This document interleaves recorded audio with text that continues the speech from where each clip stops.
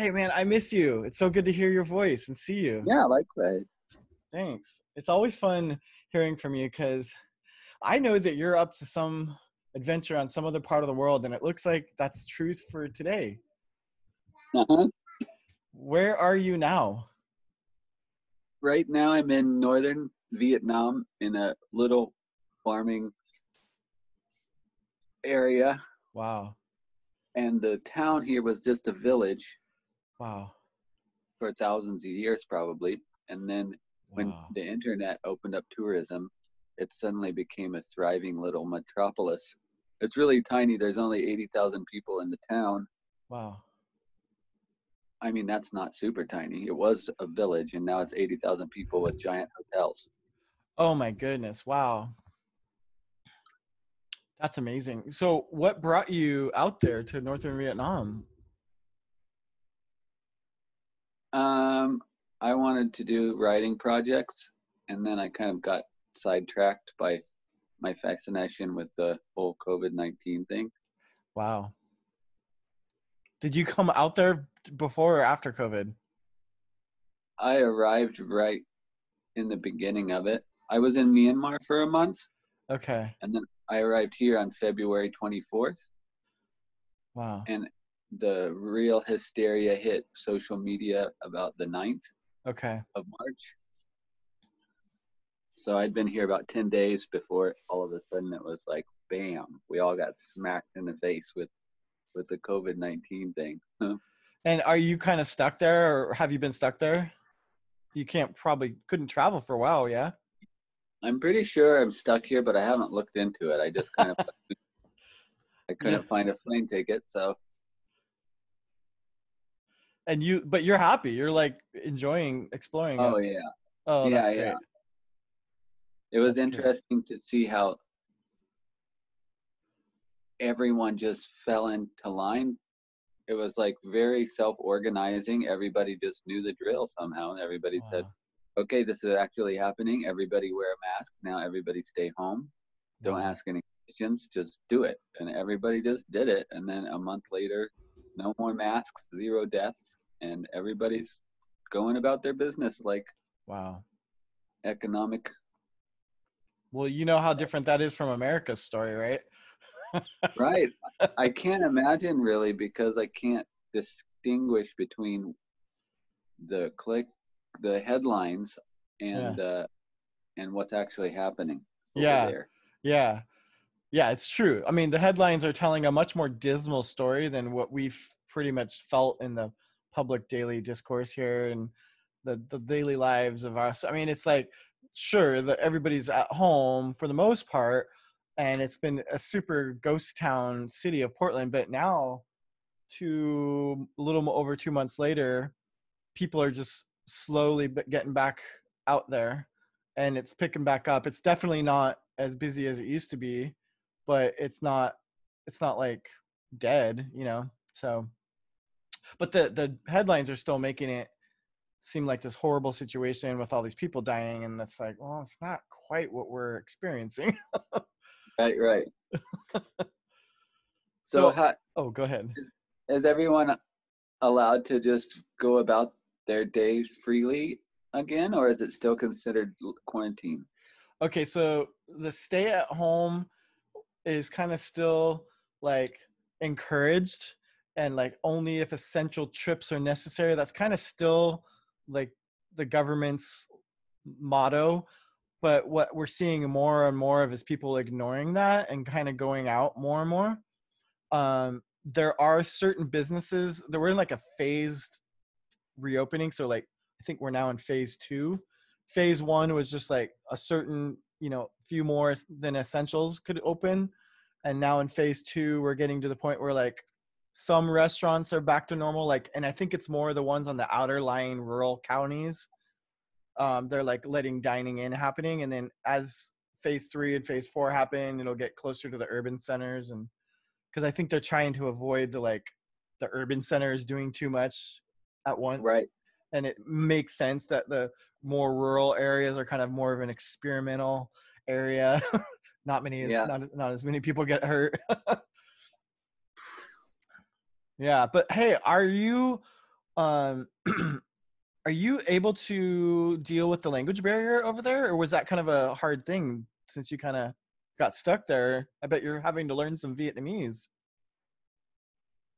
It's hard to learn Vietnamese because people don't just speak. Mm. They don't say anything at all, or they try to speak English. Oh, So interesting. They're too yeah, definitely. courteous. Yeah, they're just way too nice. It's They're like, oh, you wouldn't understand me. Let me try to talk some English, or sign we could language. just use the learn universal language of hand signals. Is Yes, that, yeah. that's the way it's been going. So yes, language barrier. Yeah. But I have been meeting a lot of people that do speak English, and strangely enough, even here in this smaller town, and now I've moved to a village outside of that town of Oh, wow. 80,000, Yeah. and it's all hill tribe, like Wow. natives. Wow. But the internet opened up tourism, so they all invited Western or foreigners into their homes for the past 5 years. So Wow. even some of them speak English pretty well. Oh, that's perfect. Yeah. That's great. So are you doing some farming with them, or what's the lifestyle there like? I haven't this they're planting rice right now because COVID-19 kind of eliminated any potential for tourism. So they all just went back to the rice fields, which is kind of Wow. cute. And they probably saved up money. They built themselves up nice houses, and there's back to their primordial normal. That sounds So very it's kind of nice. nice. Yeah, yeah, it's kind of cool to see. I mean, like I just did a podcast yesterday with my friend Ben. So you could see this episode 2 now on the Sacred Rebel. And the whole topic was my friend Ben had made a comment that he thought COVID-19 was going to cause a massive back to the land rush. And so I'm Yeah, like, it Ben, will. let's talk about that. And here you are saying that's exactly what they're doing in Vietnam. Yeah, yeah, absolutely. Wow. And in Vietnam, of course, it's more. They're not.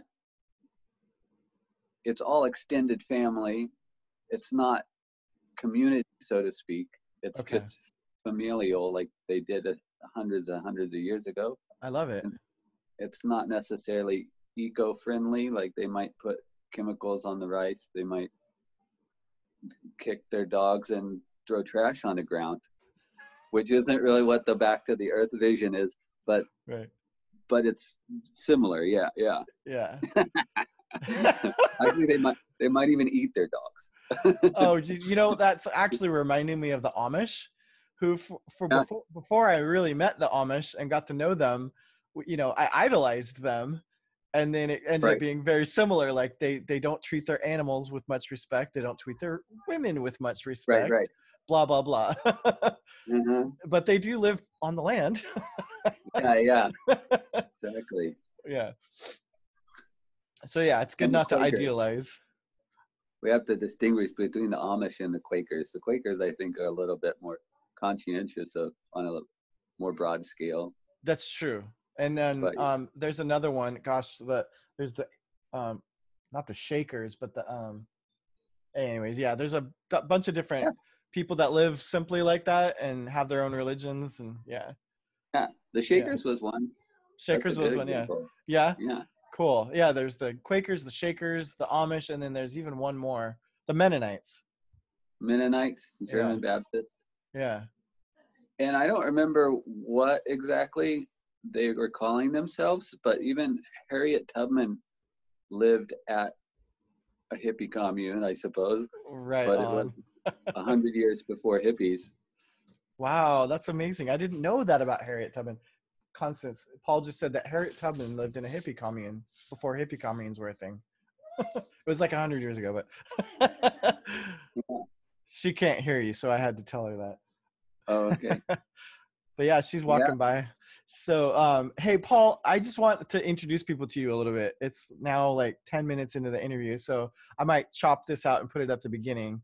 But mm, I okay, wanted to let us flow for a little bit there. But hey, this is a great opportunity to just share a little bit about who you are and what you mean to me, and that might lead us into some interesting conversation. sure. Okay, cool. Well, Paul, you and I met on Kauai at Stellar Gardens, I believe, right? Yeah. Yeah. The other thing that we were connected to was Common Grounds, and Right. we both mutually knew people there. And then, you know, just Kauai being Kauai, we had a lot of friends in common, similar similar activities we were involved in. So I think we kind of got to know each other more after seeing each other around, kind of thing, right? Right. And you were interested in Tibetan Buddhism. You were meditating, doing that. You were very passionate and knowledgeable and connected to the sustainable communities movement, which, as you can see here, I got my poster from our movie, that Nice. Within Reach movie that I did. And you also practice, you know, you did a lot of farming, and you knew your plants. I think we also at one point connected through the community gardens project that was near Common Ground.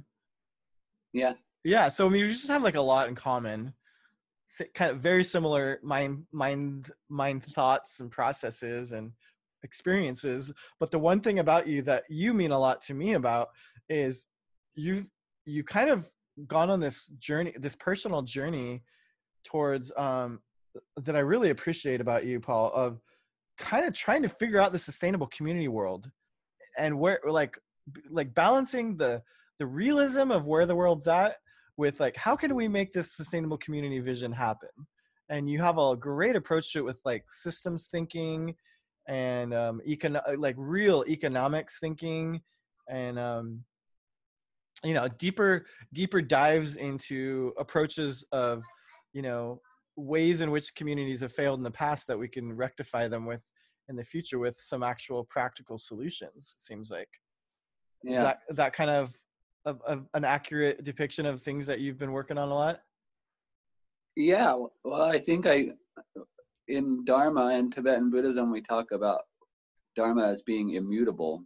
It's not like a theory, it's not like an idea or a possibility. It's the way the universe works. And anybody who wants to explore it can find that out for themselves. And everyone seems to come to the same general agreement. And I felt like there must be some immutable foundation to economics as well. So I dove in to figure out what that was, and I discovered Henry George along the way. And I think his ideas will be the foundation for the global economy eventually. And Henry if we're really George. Henry George, I'm gonna Google this guy right now. Progress and Poverty is the name of his book. Oh wow, The subheading is The Remedy. got And it. Leo Tolstoy, I'll paraphrase, Leo Tolstoy says something about like we don't argue with the ideas of Henry George. If we really get to know them, we can't help but agree. Ooh, what a quote. That's great. Well, and that, let me just say to you too, that speaks to the spirit of this podcast right there. Sacred Rebel is not about being a rebel without a cause. It's Right. being a rebel with a sacred cause. Nice. And you are that kind of person to me for sure. And I love how you always back up what you say with research or some book or some person who said something. This is great. I mean, you've dove in right into where I knew you would go. And what I love about you too is that it's always really well thought out, the way that you point me towards topics and resources. Because, for example, my my mind is constantly working with more esoteric things like, does alien life exist? Is there a secret space program? If there is free Right. energy, why don't we have it? Like stuff like Yeah. that. And so I'm one of the things I'm going to be doing in this podcast is sharing my research and the years of coincidences and common conclusions people have drawn from different sources, and, you know, real life personal examples I've had with some of this stuff. And but at the same time, I want to hear other people's perspectives and even their own experiences and what makes them tick. But the basis of this podcast is not about just what's in my crazy mind, but what's in all of our crazy minds, especially Yeah. those of us who are sacred rebels, you know? Yeah. Yeah. So yeah, so that's a great launching pad. So quick question. Are you thinking about writing books about this topic? Yeah, I mean, Yay. I feel like all of the writing that I do, and I want to start blogging like every day, but I Yay. haven't yet. Um, I want to share just what's immutable, just the ideas that I can't find any other alternative to, that 1,000 years from now should still be true, where Beautiful. we come up with many different stories and they change over time. Yeah. Charles Eisenstein recently was talking about how cholesterol doesn't cause heart disease anymore, even though for the past 30 years, everybody just knew that's the way it was. But now that's not the Wow. way it is anymore. So Wow. everything can change Yeah. except for some things. And it's those things that I want to write about. I call those subjects timeless subjects. Yes, timeless ones. Love that. I especially like that term when it comes to art. I make video for a living, and a lot of my colleagues in the video industry, we refer to making timeless imagery because, you know, a lot of video creators can get caught up in what's new and hip and what looks trendy and cool, but it's like, is that going to be really dorky in a year from now? Yes, yes, exactly. You know? So yeah, that's great. You know, and I wanted to say too about your comments about the immutability of Henry George and what Tolstoy said about him. That's kind of how I feel about this podcast too, in the sense that I want to share things personally, and I want to hear from you personally too about things that, you know, we, us as sacred rebels, feel like, okay, I really deeply resonate with this. Why is this something people are arguing with? And why is this a topic that's oppressed? And why is this not being talked about? You know, Right. those are the kinds of things I feel like I'm getting to the point now at this time in history, and especially because of COVID, that I can't stop myself from needing to express them. And I'm at the point now where I just don't care anymore and I'm going to express them, Right, right. you know, but I want to do it in a way where I'm not pushing on other people. I want them to, just like you said, just allow them to come to it. Yeah, And so a podcast is great because they can, if they don't like this, they can turn it off. sure. Book's great too. Like, they just close the book and move on. Right, right. Yeah. I think Guru Padmasambhava or Longchenpa maybe was suggesting that there's certain ways that you can share the Dharma. Like Mm. we don't just go to a cocktail party and run our mouths, but if we write a book, then that's a good way to do it. If we receive a terma and create a practice in that way, then that's a good way to do it. And Yeah. he would say podcast is also a good way to do it. I love it. Yay for podcast. Well, I hope to read one of your books someday soon. And in the meantime, let me know what your blog is, and I'll put it in your show notes when that time comes. Okay. Cool. Because yeah, I love your thought processes, Paul. And on that note, why don't you give us a little bit more of an insight onto kind of the topics that you're going to be discussing more in your books and your podcasts or your blogs? Maybe a teaser if you want to tease us. Sure. I feel like it's really difficult to visualize what society is. Mm, And even if we shrink society down to a small farm in the countryside and call it a community, it's still really, really complex to visualize that people jump right into, oh yeah, we could build a cob house over there, or we could do composting toilets and we can plant some mustard greens in the garden. Those sort of things are so easy for us because they're tangible. But then when we start talking about taxation and economics and social architectures, like how does marriage work? How do we understand a transcendent form of relations that are sexual, or when there's children involved, like people having kids together and then splitting up, and how all of that stuff starts to get really messy sometimes. So in the book, I'll have the system divided into 7 categories, and the first one is the gardening and the earth. that's ironic because, just let me step in here. Sure. Ben and I mentioned this in our podcast, but I feel like the first thing people have done on their own with no societal pressure since COVID happened is we kind of started our COVID gardens. Right. Have you, And I mean, it's like victory gardens have just sprouted up everywhere, and we're kind of noticing it's all because of COVID. And like, I mean, a lot of the people that I know who are gardening now weren't gardening before. It's oh, like, nice. wow, this is really, really exciting. And I would say a majority of them have that conscious mindset that that's important. But I think like even my sister and her brother, because they had all this time, they started planting things, and they're like normally way too busy to garden or even think about that as being important. Yeah, So nice. interesting that you think the first thing to talk about is gardening, and that's actually literally what's happening. Yeah. So, okay, you're on to something. people people have more time on their hands for sure, Yeah. and more dirt on their hands. Yeah. And people, also another thing that Ben mentioned is he loves seeing everybody working on their houses in the neighborhood.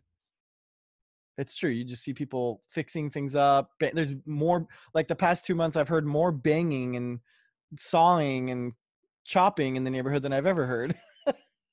Yeah. All day, every day. Then the second aspect is this social aspect, and Okay. right now a lot of people are talking about stimulus checks and universal basic income. The healthcare topic is not really big in the media right now, but things like that are good to talk about when we're thinking about community and society. How does welfare actually work, and whose responsibility is it? Okay, so that's been an interesting topic on my mind lately because I've seen, you're going to laugh at this one, Paul, and I'd love to hear your insights.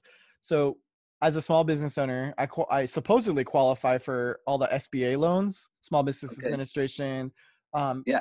PPP, which is Payroll Protection Program, and these stimulus checks, and then unemployment and the pandemic unemployment system. So, all these things were coming out, right? Right. It took forever for us to get our stimulus check. We still haven't got unemployment. And we just got news yesterday that our SBA loan fell through because of some missing information. So we're like 2 months into this, and I've probably spent literally 20 hours a week, if not more, on just filling out applications and following up with people, not to mention all the time I've spent researching, joining groups, going to conference calls, all learning how to fill out these SBA loans. I've even like brought in our bookkeeper to help, and we're planning to pay her out of Uh-huh. out of the PPP because she is a regular person we pay anyway. So I mean, it's just like I feel like we've spent more than part time of our lives for the past 8 weeks doing this, and then to hear that it didn't come through was like a Yeah. total pivot for me, because I was just thinking, Paul, if I had spent all that time the past 2 months focused on making my business thrive during this time, I Yeah. probably might have made more money than I'm going to end up getting from the government anyways. Yeah. So now I'm just laughing because it's just that thought process of like, do I really want to depend on the government? I mean, I'm a total fan of like universal income. I'm always a fan of welfare programs or anything that helps people who are in need and need it, and social programs like that. But at the same time, as an entrepreneur, I'm just like, what a waste of my time personally. So Yeah. I'm like in between. I feel like there's somewhere in between that might make it more sustainable for people, and our government obviously isn't able to even keep up with it all, Yeah. you know? There's a lot of blockchain projects that are focusing on UBI, but I'm not sure that they're sustainable, really. Not Okay. Yeah. ecologically sustainable, but Yeah. yeah, we Do could you do it ourselves. We just have to be clever. Yeah, and what do you, as far as universal basic income goes, my thoughts, and tell me what you think. My thoughts is it'd be a great thing for people that are in the phase of life that I was in as a young artist, out of school, totally out of a job, Right. didn't have any direction in my life. So I freaking rode my bike around the country and camped and farmed for 10 years, and Yeah. that's the kind of time, in my life where UBI would have been perfect. And I encourage people all the time to get out and go do things like that. But people are so afraid about money that they don't. Right. So, but also then I'm beyond that point now. I have a wife and a kid, and a UBI probably wouldn't support our needs. So I'm happy with other people getting that money. And do you think that that's how it would end up being sustainable? Because it would only be a certain percentage of the population really utilizing that money? I That you, think everyone should get a check, no matter oh, how wow. rich or poor. Interesting. Okay, But it cool. can be sustainable from a federal, national, nation state level. Yeah. But the nation state model, we're outgrowing it. I think we're moving to Okay. decentralized in the next 20 years or so, Wow. over the next 20 years. So when I said unsustainable, I was thinking about the smaller projects. They don't Okay. have a taxation system to feed the UBI, and it's purely based on speculation, Yeah. people trading these tokens, cryptocurrency tokens. So do you think that UBI is going to be only possible through a digital currency like this? Well, if we do it ourselves, Yeah. Yeah. I think that can be really helpful. Yeah. Okay. Decentralizing it is the way to do it. I see what your point is. And do you Yeah, think yeah. that the universal basic income, if it was decentralized that through something like Bitcoin or whatever, then it's a not only universal but earthwide? Yeah, it would be a global, and there could be Oh, millions of them. It doesn't have to wow. be just one. Okay. A So lot of that's smaller ones. interesting. Yeah. So like, okay, so people in your country where you're at right now, Yeah, Vietnam, like if they were on a UBI that I could also be on here, they could go a lot further on it over there. right. So that how would the implications of that look? I'm thinking more like if if there's a bunch of different UBI platforms, then Yeah. some of them pay me like 6 cents per day, and I'm like, I can't live on 6 cents per day. But if I am participating with 100 different platforms that pay anywhere from 6 cents to $60 per day, given, and they're always changing, it's going to be this crazy dynamic thing. Wow. That's And amazing. I love that. That so the money will be coming from many, many different places, okay, so here's this dorky question for you, but Star Trek. I'm not right? like super knowledgeable about Star Trek, but I love the concept of a lot of the things in that. And in Star Trek, the society that exists on Earth at that time in the future is all moneyless, Right. and everybody's able to survive. Do you know more about what the thought process is behind the theories on that? Is that kind of where you're going? Like it would be like a universal income based economy for everyone? Yeah, yeah, yeah. Wow. And it probably would have to change its name because UBI is something more specific. Yeah. So people do talk about gift economy Yeah.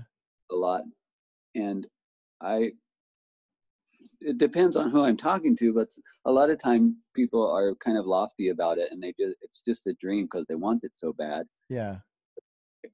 I like to ask questions like, yes, I feel like that is something that will happen in the future.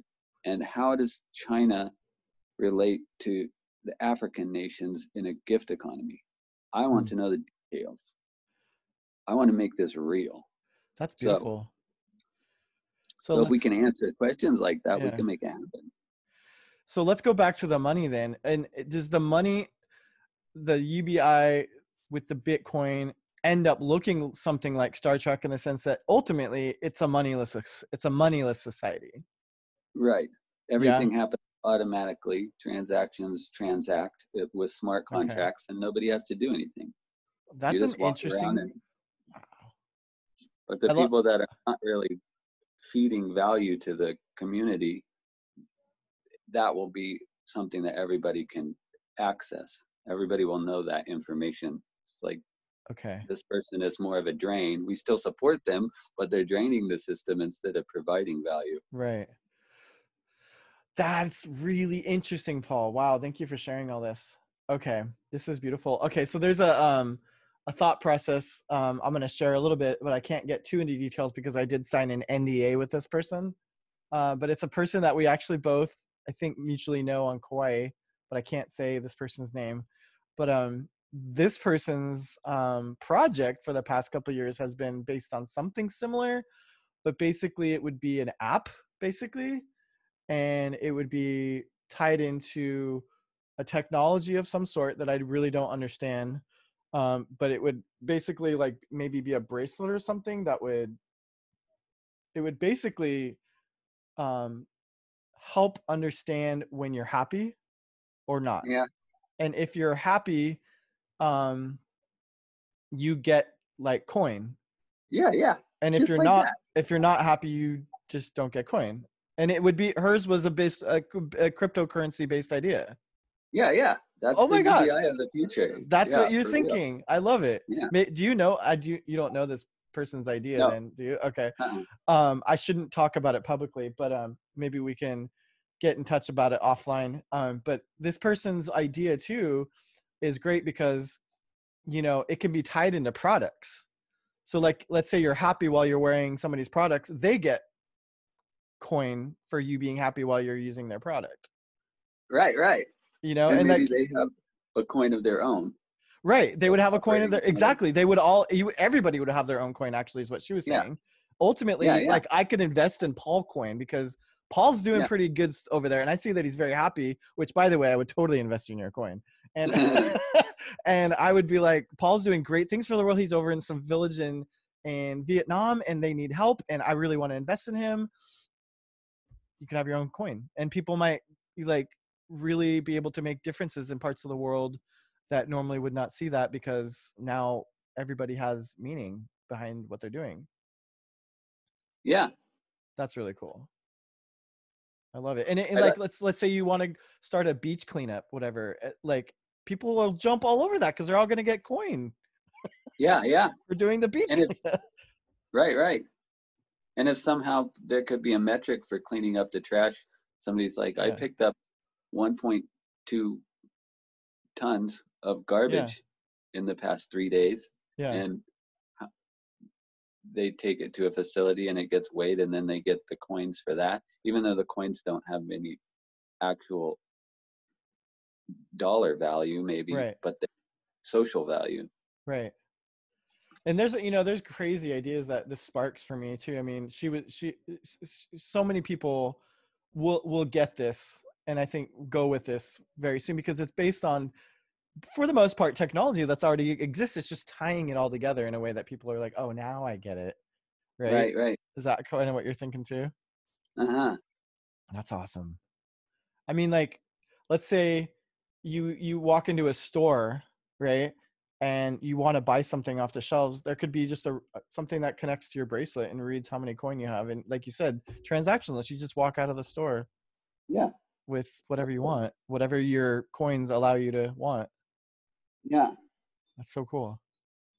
And I think Amazon even has a store like that now. Did you know that? No, but I would like to go there and experiment with it. That Yeah, sounds like a it's a project. I think it's like an experimental store in like Seattle, and the whole store is connected to your face and then your phone. And so every time you go to a different shelf, it reads your face, and you grab an item off the shelf. You have to have this app opened, and I think, Right. and then once you grab something off the shelf, it puts it on your app on the phone, and then you Yeah. walk out. You walk out of the store, and then there's no checkers or anything, and you just walk out of the store, and it all comes out of the app, which is connected to your bank account. Amazing. Isn't that cool? Yeah, Yeah. yeah. Now we just need to decentralize that idea. Okay, I see what you're saying. I like that. Yeah. Yes, because we don't want it all in the power of one corporation. Yeah, yeah, Yeah, exactly. that's great. Ayn Rand would love that idea, but The all the in that, rest of us would. all in the power of one corporation is what Ayn Rand would like. Yeah, yeah. Yeah. Especially if it was for a corporation. Yes, especially it was hers. Oh man. Well, that's fascinating stuff. So, how realistic do you think it is then that um, there will be a movement after COVID-19 towards universal income? Because it seems like it's been in the media a lot lately. Yeah. It seems like like you said about turning people back to creating a garden, there's all sorts of different things that people are more aware of now that Yeah, we'll be able to develop more in the future. Yeah. But a lot of things I find people aren't I mean, we've been talking about Bitcoin for 10 years, Yeah. and people are still, then people, they get afraid of something like the Fed coin. I think we're about to get a stimulus. We got the stimulus check or direct deposit.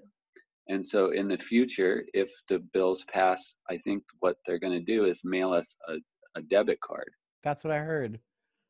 And on the debit card is not going to be like our like the money that we use today. It's going to be the Fed coin. It's going to be a cryptocurrency that Ah, is fully traceable. yeah. So it's a great onboarding strategy because people were afraid. A lot of people were afraid. Some people were afraid, and other people were just like, I don't understand Bitcoin. So if they can just swipe it like they do their debit cards, then it'll be easier for them to adopt it. Right. So COVID's kind of paving the way for the gift economy through taking one step backwards, because Bitcoin was a huge step forward Yeah. and was too daunting for a lot of people, so nobody's Yeah. using it. Yeah. So now we're taking one step back and putting the dollar on the blockchain, and then we can move forward from there. Once people start using it, they're like, wait a minute, Yeah. why are we using dollar coin when we can use Right. Bitcoin, which is decentralized? And that'll quickly come to fruition too, in the sense that I don't know about you, but I mean, we just pumped $4 trillion in the economy. Right. That was money printed out of thin air, which is Yeah, gonna yeah. it's gonna cause problems for the dollar, I think. Yes, So yes. yeah, there's people will. I'm not even that financially savvy with the markets and stuff, but we immediately went out and bought silver and gold because I was Yeah, like, they just pumped $4 trillion out of thin air into the economy. I'm gonna go buy some silver and gold because I don't trust my money sitting in a bank account right now being worth anything down the road, you know. yeah, And yeah, I've been surprised that a lot of people aren't talking about that, like just getting other things than the dollar right now. Like I'm surprised that's not a huge topic of conversation. So yeah, I am thank you too. for sparking this. I mean, I I'm glad. think that, Don't get me wrong. I'm glad the government is trying to help small businesses. Although I do agree with the people that are pissed because, and including me, that they gave a lot of that money to big corporations right off the bat. I'm like, come on, yeah, that was weird. But I mean, the yeah, that was just weird. yeah. I'm not an economist, and I don't know what all mechanisms are necessary, but I'm sure there's some nepotism happening. I Yes, mean, whenever somebody has a death in the family, we see so many times everybody's fighting for this house or that car, or give me my inheritance. It should belong to me because I'm the oldest, or whatever. It right. happens. It's a part of humanity. It's not necessarily that governments or corporations are eviler. It's just that that's what happens. Yeah, So there's economic tools that we can use to lessen the impact of economic collapse, and printing money is one of them. yeah. Giving money to corporations is another one of them. I just don't know how much underhanded power grabbing is actually happening also. I love your realism there. That's really see. This is what I love about you, Paul. Like as open bleeding heart people, we would think, oh yeah, the poor should get it, and you're like, yeah, but people are people. The everybody grabs for money when they have the opportunity to grab for money, and you're right. Right. That's very realistic of you. I've Yeah, seen it here in Southeast Asia, where you go to a small hill tribe and everybody is really super poor. yeah, I mean, the grass is green. It's always raining. They're not going to starve to death. It doesn't get below freezing. They don't have to endure long winters, but still, they don't have adequate transportation, and they don't have access to information. They don't have cell phones. They're starting to have them now, but 10 years ago when I was here, I noticed I went to Aka Hill tribe, and there was one guy in the village that set it up like a homestay where Westerners could go, and it was his thing. And he was kind of just like taking over the village, and he was making tons of money and not sharing it with anyone else. So he just had a couple of SUVs and whatever. Like he had the money, so he just bought Wow. SUVs and flat screen TV and whatever else, but didn't take care of everyone else. Oh, wow. So I feel like it's just a human trait. Right. And our economic system and our social systems don't really have any way to solve the problem of income disparity or class division. So that's one Here's thing. an interesting story for you that might be inspiring for the village like yours too.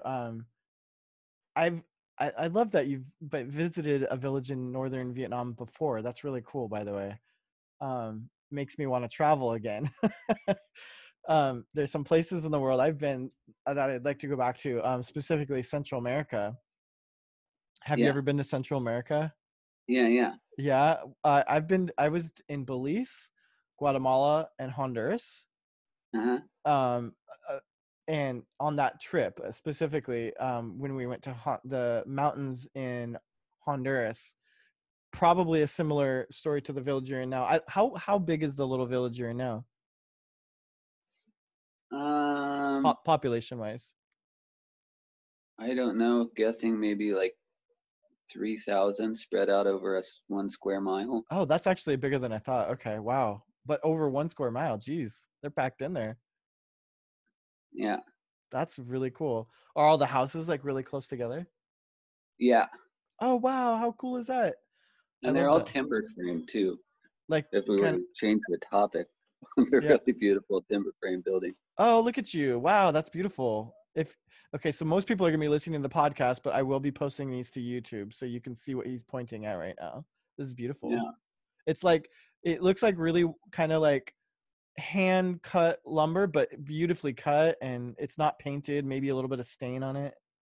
yeah. Then Yeah. there's no nails. It's all like wooden pegs. No nails, wooden pegs. Do they have a local mill?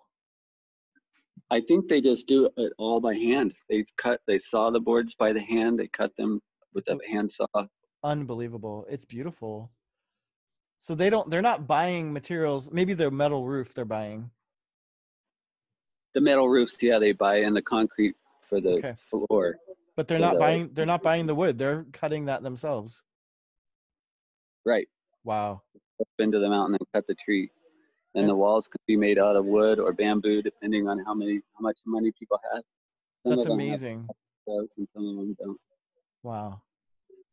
Well, okay, this is just mind-blowing. Wow, I'm very inspired by what you're showing me right now. That's a beautiful home. Now, is that home that you're staying in like a lodge kind of for a lot of tourist people? Yeah, it was. I think it might be a renovated family home, Okay. and it might have been created from scratch just for tourism, Okay. but it's created by local families and in the same fashion that they always build everything. So who knows Wow. what the future will bring? It might. I think back to the economic conversation. Yeah. I think the whole planet, some places will get hit worse than others, but we're on like Yeah. a slow motion train wreck for the next 5 years or so. Interesting. So it's not going to happen in the next 3 months. It's going to happen in the next 3 years or more. The Wow. inflation from printing money and the Right. lack of jobs and all of that stuff. Right. So I don't think here they're going to have a lot of tourism from outsiders, only Vietnamese tourists. Okay. Okay, so here going back to that human nature story. Can I add to that a little bit? Yeah, I think you might find this interesting. There was a village that we visited in the hills of Honduras, and I think the village had a few neighboring villages, but the specific little concentration of homes and families that we visited was literally like maybe 100 people, maybe right, 150. It was right. really small. Um, and when we went there, we'd heard this story about how they were living in a cloud forest and kind of like cutting down all the trees to sell, you know, their heritage land to places like McDonald's to raise cattle on. And Yeah, so these Christian missionaries who were environmentally conscious and very socially aware and conscious too. This was back in the day when I was studying Christianity, and because I was literally studying it too. I went to school in college, not being a Christian, and then met some friends that were very dear to me and converted to Christianity and actually became a religious studies minor. Not only studied world religions, but also studying Christianity, but also at the same time became an environmentalist. So found out about this one group in the world called Target Earth, and they were the only Christian environmentalist group, and they connected with World Vision and sent us down to Central America to learn from this missionary dude who was just like super cool. He wasn't there to preach Jesus. He was more there to help these villages save themselves by saving the earth. Because what he was noticing that they were killing their future by cutting down their forests. And their kids' future. And he was like, okay, so how, like, going back to the like idea that I talked about in my first episode, like, I don't really want this episode or this podcast to be preachy, like, or what we were talking about earlier. I just want it to be there, and if people want to learn, great. He was kind of that same mindset. Like, you don't go into a village and tell them, hey, you need to stop cutting down your trees, right? But you got to help them understand. So how do you help them understand? So he asked some questions and listened, and he said, look, I have access to church funds back in the United States, and if I tell the church what you guys need, they will be glad to donate and send money. And so the villagers were like, okay, what do we need? They discussed among themselves. And so they came back to him and they said, we need lights for our soccer field, because we come back from farming out in the hills all day long, and we can't play soccer anymore because we're too tired. It's too dark when we get home. And soccer is what brings us joy. And I was like, that is so fascinating, because he offered to them like things like a health clinic or a school or water wells, or they wanted lights for their soccer field and the electricity to run it. So what brilliant. Isn't that brilliant? So what he ended up doing is getting the money from the church to get some generators, and they built gravity fed hydro power to run these lights, and they got the lights for the soccer field. And then what happened is, once the people had gotten the lights and were starting to enjoy their lives more and playing soccer at night, then they were like, oh, what were you saying about a health clinic? And what were you saying about a school? Sure, we'll take that now. But it wasn't until, and so this story of the guy who had the SUV and the flat screen TV, it's like, okay, get it out of your system, get your toys, get your things, and then when you're ready to get real, come back and we'll talk about it. Yes, exactly.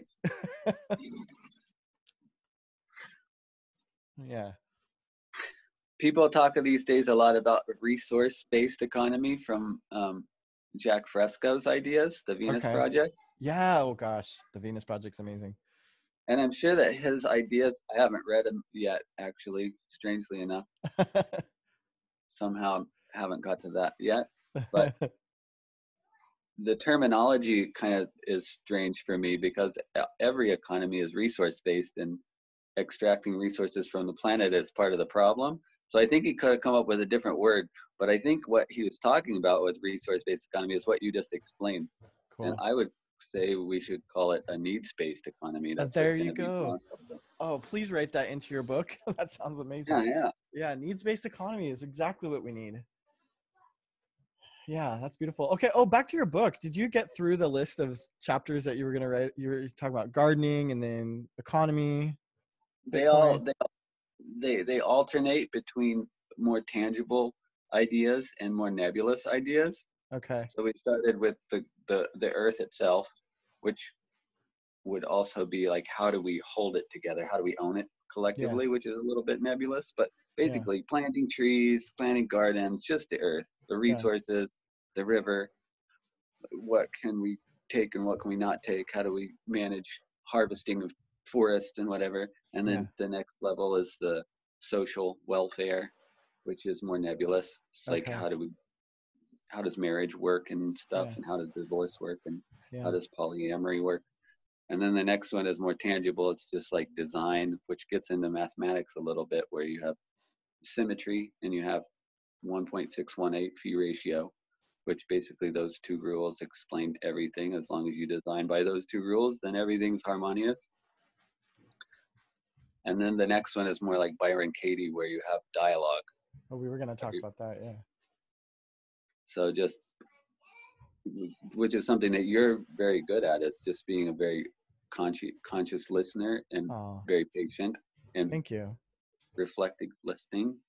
Oh, thank you. Wow. Well, thank you for saying that, because I work very hard at that, and I wonder if I'm actually doing that all the time. So at least I'm getting somewhere if you're noticing that I'm trying to do that. Yeah. I definitely know that. Thank you. Yeah, you're very good about that. Thank you. And sometimes your words are exactly like, you take 4, 5, 6 words in a row and they're exactly what I have said.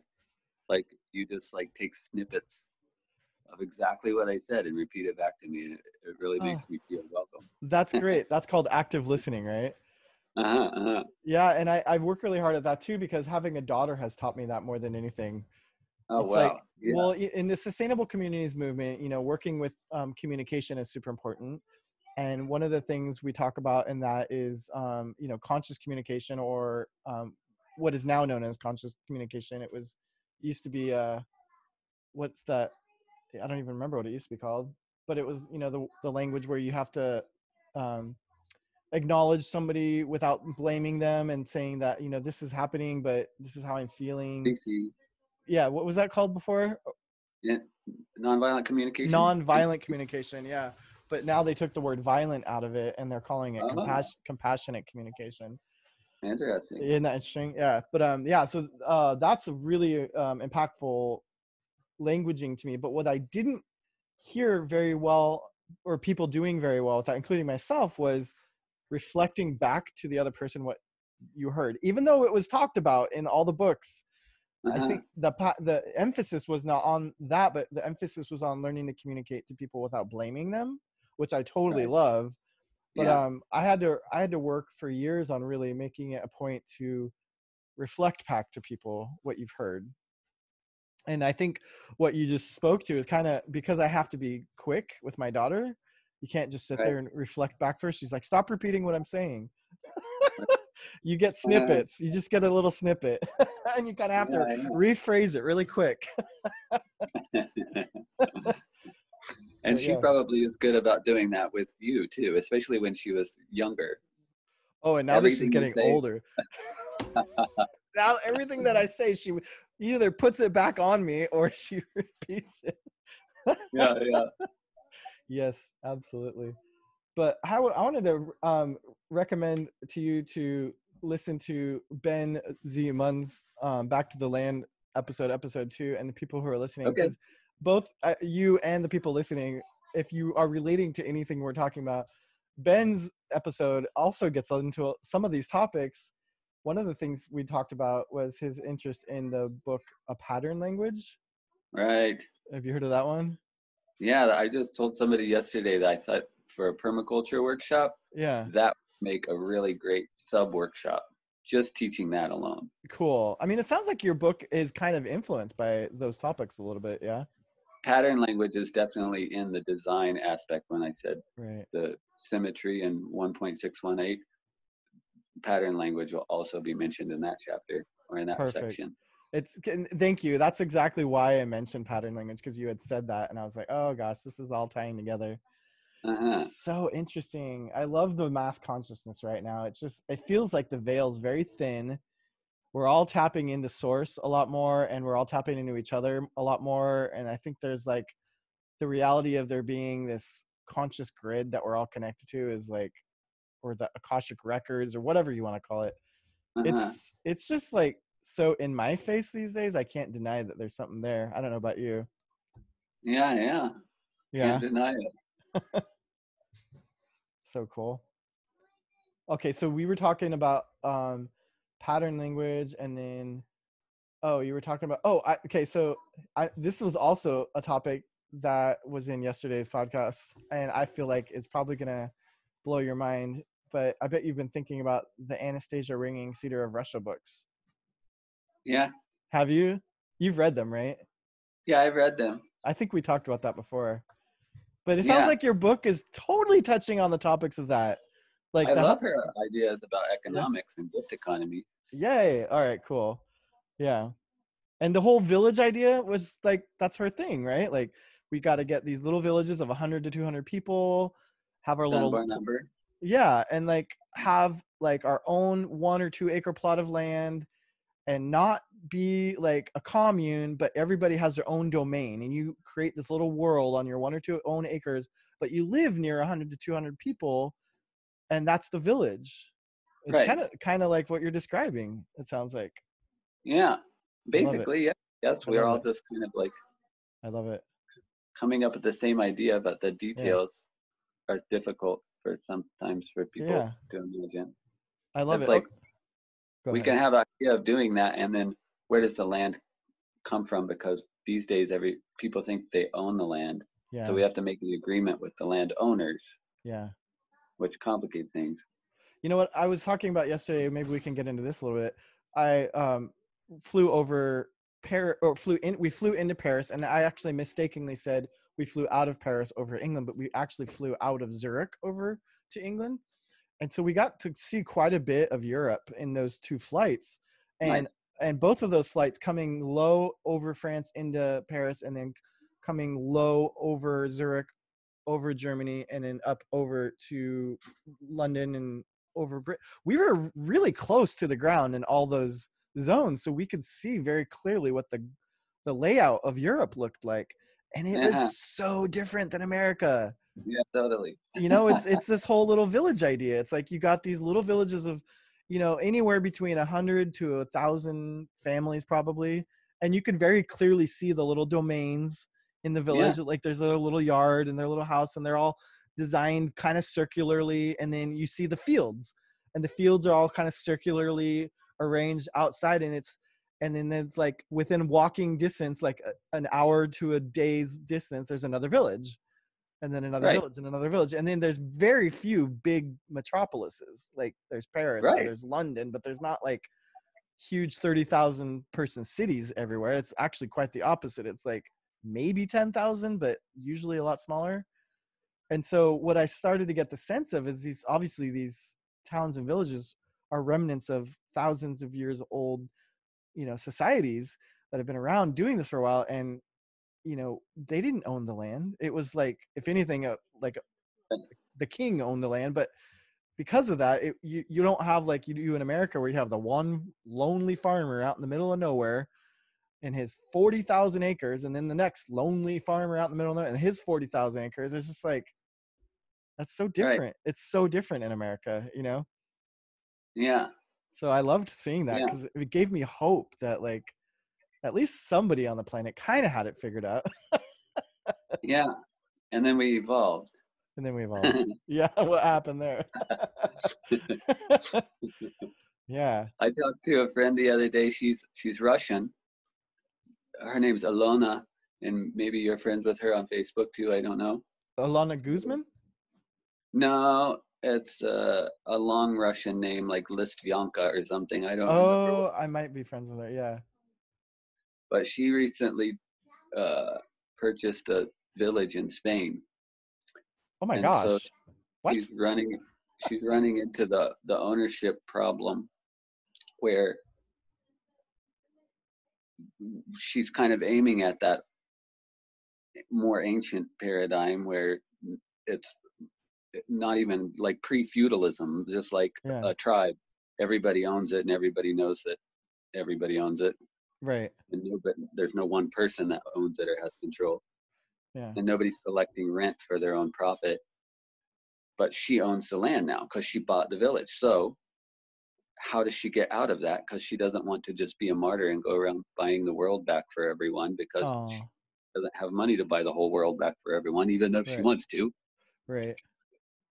So trying to That's solve that cool. piece. Oh man, she should write a blog about what she's doing. I'd follow Right, that. she should. She should. That's amazing. And it might be a good opportunity for her to get ideas from other people too. Sure. Yeah. Well, Okay, so how do you spell her name? I'll put her in the Facebook here. I want to see if I can find her. Alana, do you remember? It's Alona with umlauts, Alona. The Okay. O has umlaut. Alana Litovanskia. Yes, I see she came up. Yes, right. Co-creator of NUA. And we have definitely mutual friends. Yeah, you, Brian Arturo, and Raymond D. Powell. Cool. Yeah, all Eco Villagey friends. Yeah. Cool. Thank you for that. I will definitely let her know she was mentioned in our podcast and she should write a Uh-huh. blog. Yes, sure.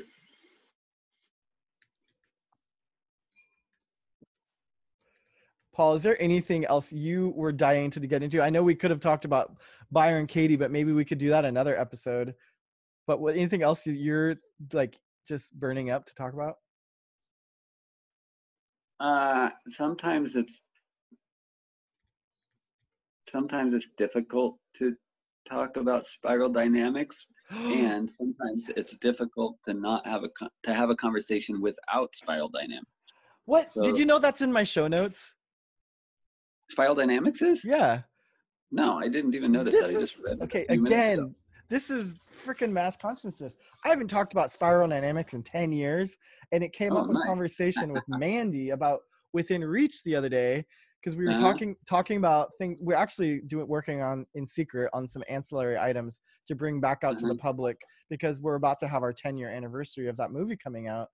Oh, And nice. we have like 1,000 hours of footage just sitting unused on hard drives that needs to get out to the world. And we're Yeah. also realizing that the world is changing, and so a lot of that information may be a little bit outdated, and how can we make it relevant?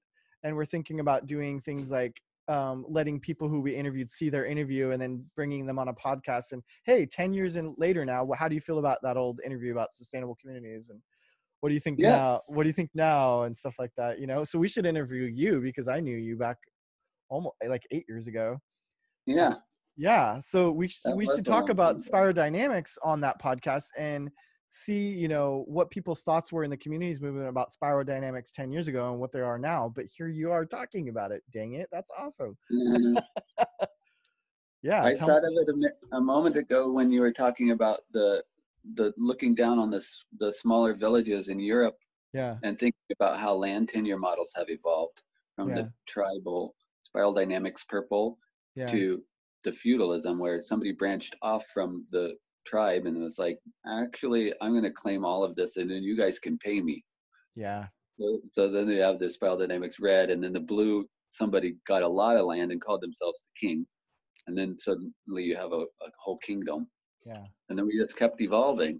Eventually we have Ayn Rand's capitalism, and then later on we have back to the earth communities. So in some sense, we're coming full circle.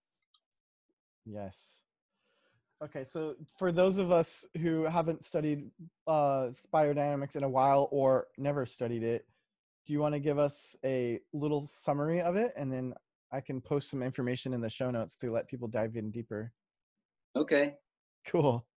Well, first, I think it's important that everyone know that there's two different kinds of hierarchy, and dominance hierarchies are no good. We don't want that. That's what everyone thinks when you say hierarchy, and Yes. they get mad a lot of times when we mention hierarchies, and they should, because dominance hierarchies are pretty much power hungry and rather bad. Yes. So secondly, we have gross hierarchies, which exist in nature, and we've all gone through them from being little kids to growing up, and societies go through this gross process also. So that said, sometimes it's nice to alternate between the society and the individual, just so it paints a better picture.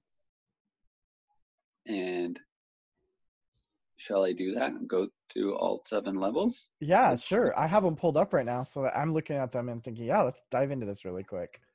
Okay. Well, there's a whole community around evolutionary psychology, and it's called integral Okay. community. Okay. Integral, and it's around Ken Wilber, but I'm going to specifically use spiral dynamics languaging and spiral dynamics colors instead of their color system, because Okay. their whole language is very more detailed and complex, and I like to keep it simple. Okay. So first you have a beige Right. circle. Let's imagine 7 circles stacked on top of each other Okay. in a growth hierarchy, not in a dominance hierarchy, in a Okay. growth hierarchy. So the bottom one is beige in color, and it represents, from an individual perspective, the hunter-gatherer, or from an individual perspective, the infant child, just completely in survival mode, helpless, can't think about anything except what's in the present moment.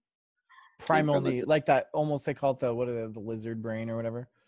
Yeah, reptilian. Yeah, reptilian brain. Yeah. Yeah. So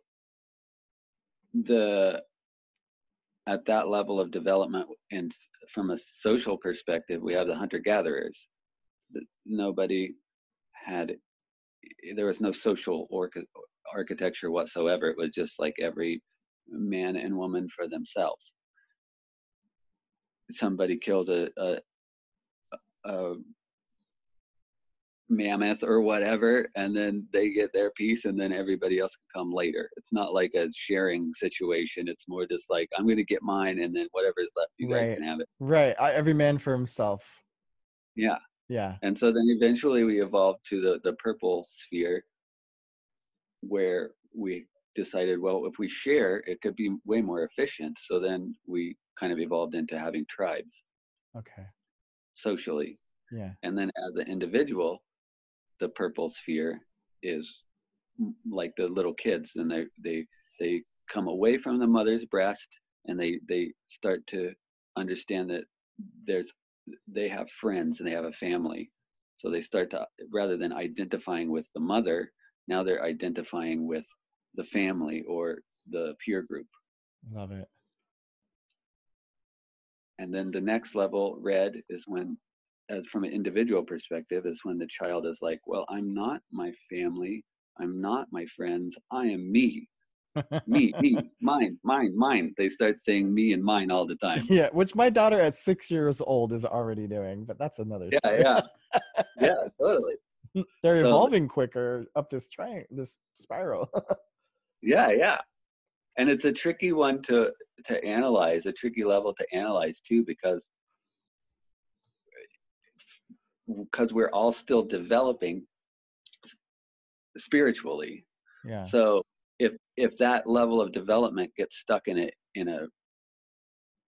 a selfish ego paradigm, then it can get really bad. And that's why on a social level, we have organizations like Al-Qaeda and Taliban, because they're like stuck at that level of like, it's all about me and I'm just going to get mine. Right. So we also have, maybe you could say, like WWF wrestling is maybe, or even football or soccer or boxing is expressing that level of development in a healthy way. Right. Socially, it's like a team sport. Yeah. Interesting. Yeah, that reminds me of, have you ever read the book Ecotopia by Ernest Collenbeck? I know the book. I haven't read that one either. Oh, Ecotopia is, it's almost amusing, but it's fun, and it brings up some good issues, but it's just like, it's kind of this book about the West Coast seceding from the Union, and they formed their own women-led government, and the nation's called Ecotopia. And yeah, and like one of the things in it is the women have created a culture where men can still get that phase of their needs met by doing these competitive sports that are kind of brutal. They're kind of brutal. And it actually goes back to the idea that actually native cultures used to do this too. Like there are these Mayan sports where they would have these sticks, and like there'd be a ball, and they'd go around and try to get the ball. But hey, if you happen to get in the way, I beat you with my stick, kind of thing. And people could die. People would like die in these sports and stuff. So I'm not a fan of like killing people, but I thought it was very interesting that even in this peace-loving, harmonized world that's idealized in Ecotopia, they still have these sports, these brutal sports. Yes, that's a great example.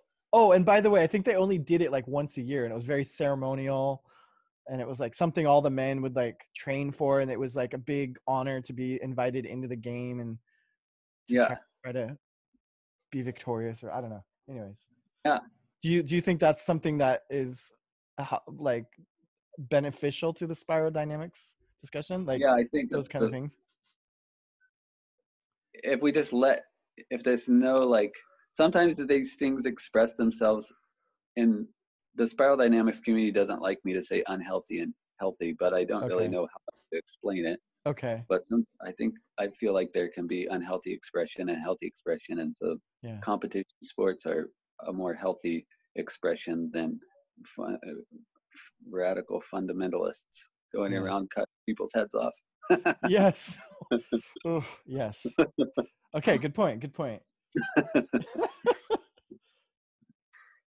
But then the blue level is next after red, when people or societies evolve to understanding like a sort of like commonality where we have organized religions.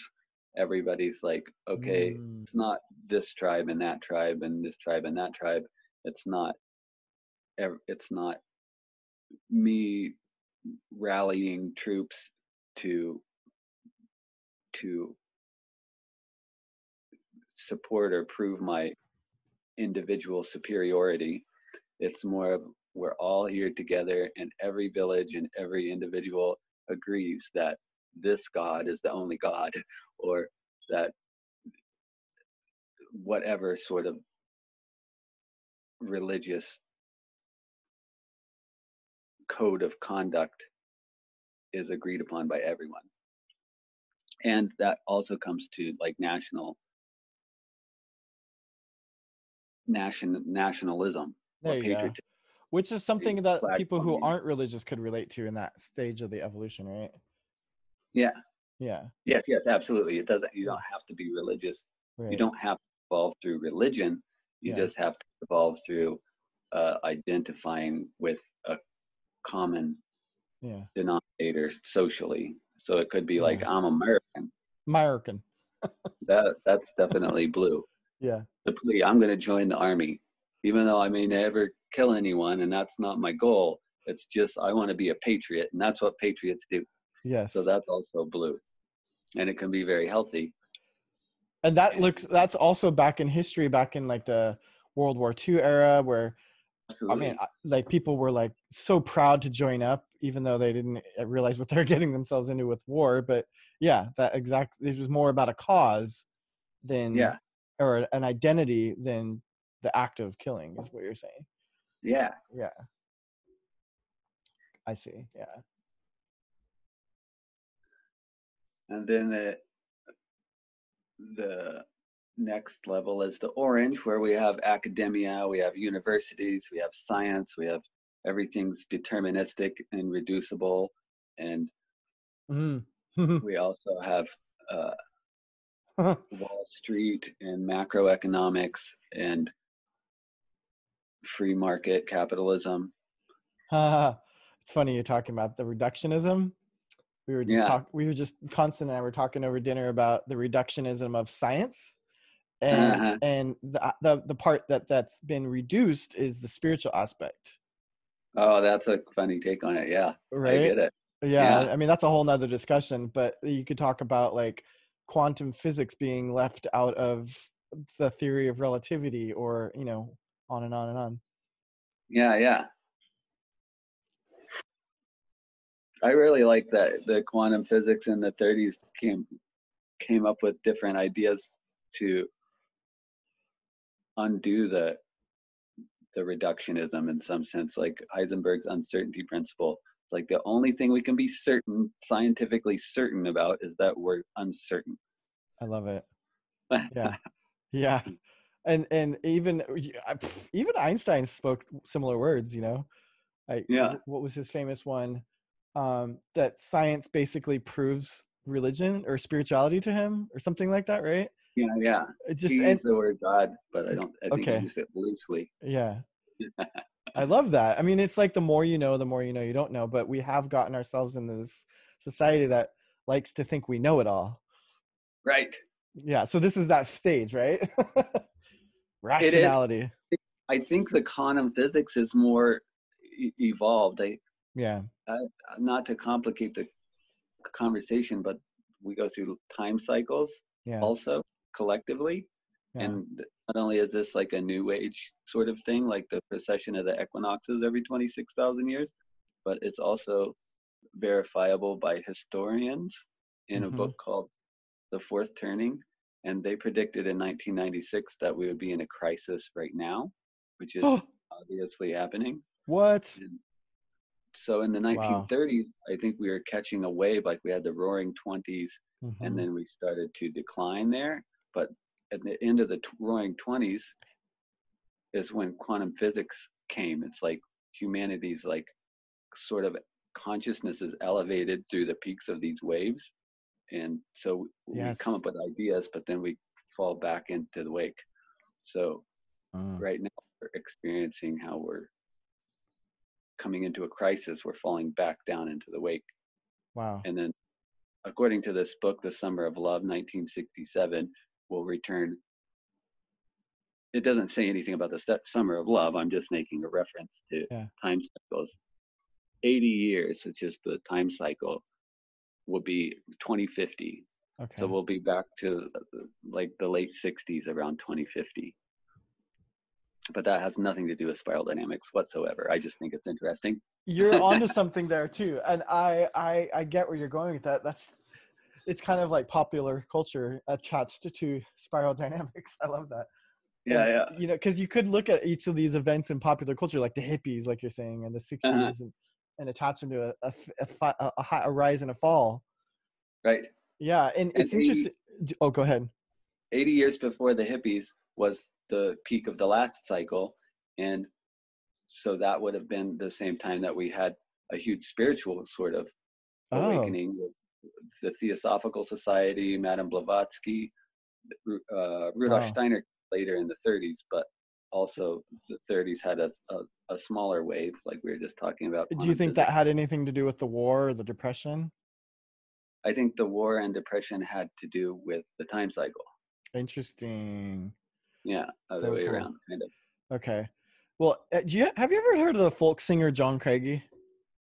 Yeah, I've heard of him. He's from Portland. Well, actually, he's from California, where I'm from, and that's where I knew him originally. But he's out of Portland now, and he's got a really funny song that relates to this because when the night that Trump was elected, he Yeah. was he was supposed to be doing a show, and you can imagine how that show probably didn't Oh, yeah. go very well because everybody Right, was right, unhappy right, in the right, audience. right. As the TVs are showing that Trump is winning and he's on stage, he's like, crap, man, this show sucks. Uh-huh, yeah, yeah. And so he was joking in the song he wrote about that night about how he knew that this was not going to be a very good show because he was backstage before the show started and it was not looking good. And the show host came back to him backstage and said, "Now, John, you've probably got a song about this whole election thing to share with us, right?" And he's like, "No." And she's like, "Well, you better go write one right now." So he pulled a song out of his butt in like 15 minutes. And so what he did is he went on the computer and he did a bunch of research about Republicans being the presidents and what the societies looked like for the liberal artists when that was happening, Wow. and the musicians. And he joked in the song about how what he found out in that 15 minutes was that, you know, the worst music came out when Democrats were in the presidency, and Right, right. the best music came out when Republicans were in the presidency. Yes, Because they're times of crisis for liberal artists and they're forced yes, to be creative. yes. I love that. Isn't that great? Yeah, totally true. Right? I mean, the Vietnam War produced some of the best music ever. It's true, right? Totally. And I think these times of crisis, I just have to say, I always tell Constance, as a visual artist, I can get myself in a big slump when everything's loving and happy and left. It's like I forget about how to create art. But Yeah, when times are tough or I'm really sad or I'm really upset about something, whether it be in the world or our personal lives, my art actually does really good. And it's like it's a muse. Like my pain is a muse, and I think that's pretty common for a lot of artists. Yes, yes. Yeah. The Sylvia Plath complex or something like Is okay. that. That's funny. I imagine that you're an artist or you have some form of artistry to you. Is that true? Yeah, yeah.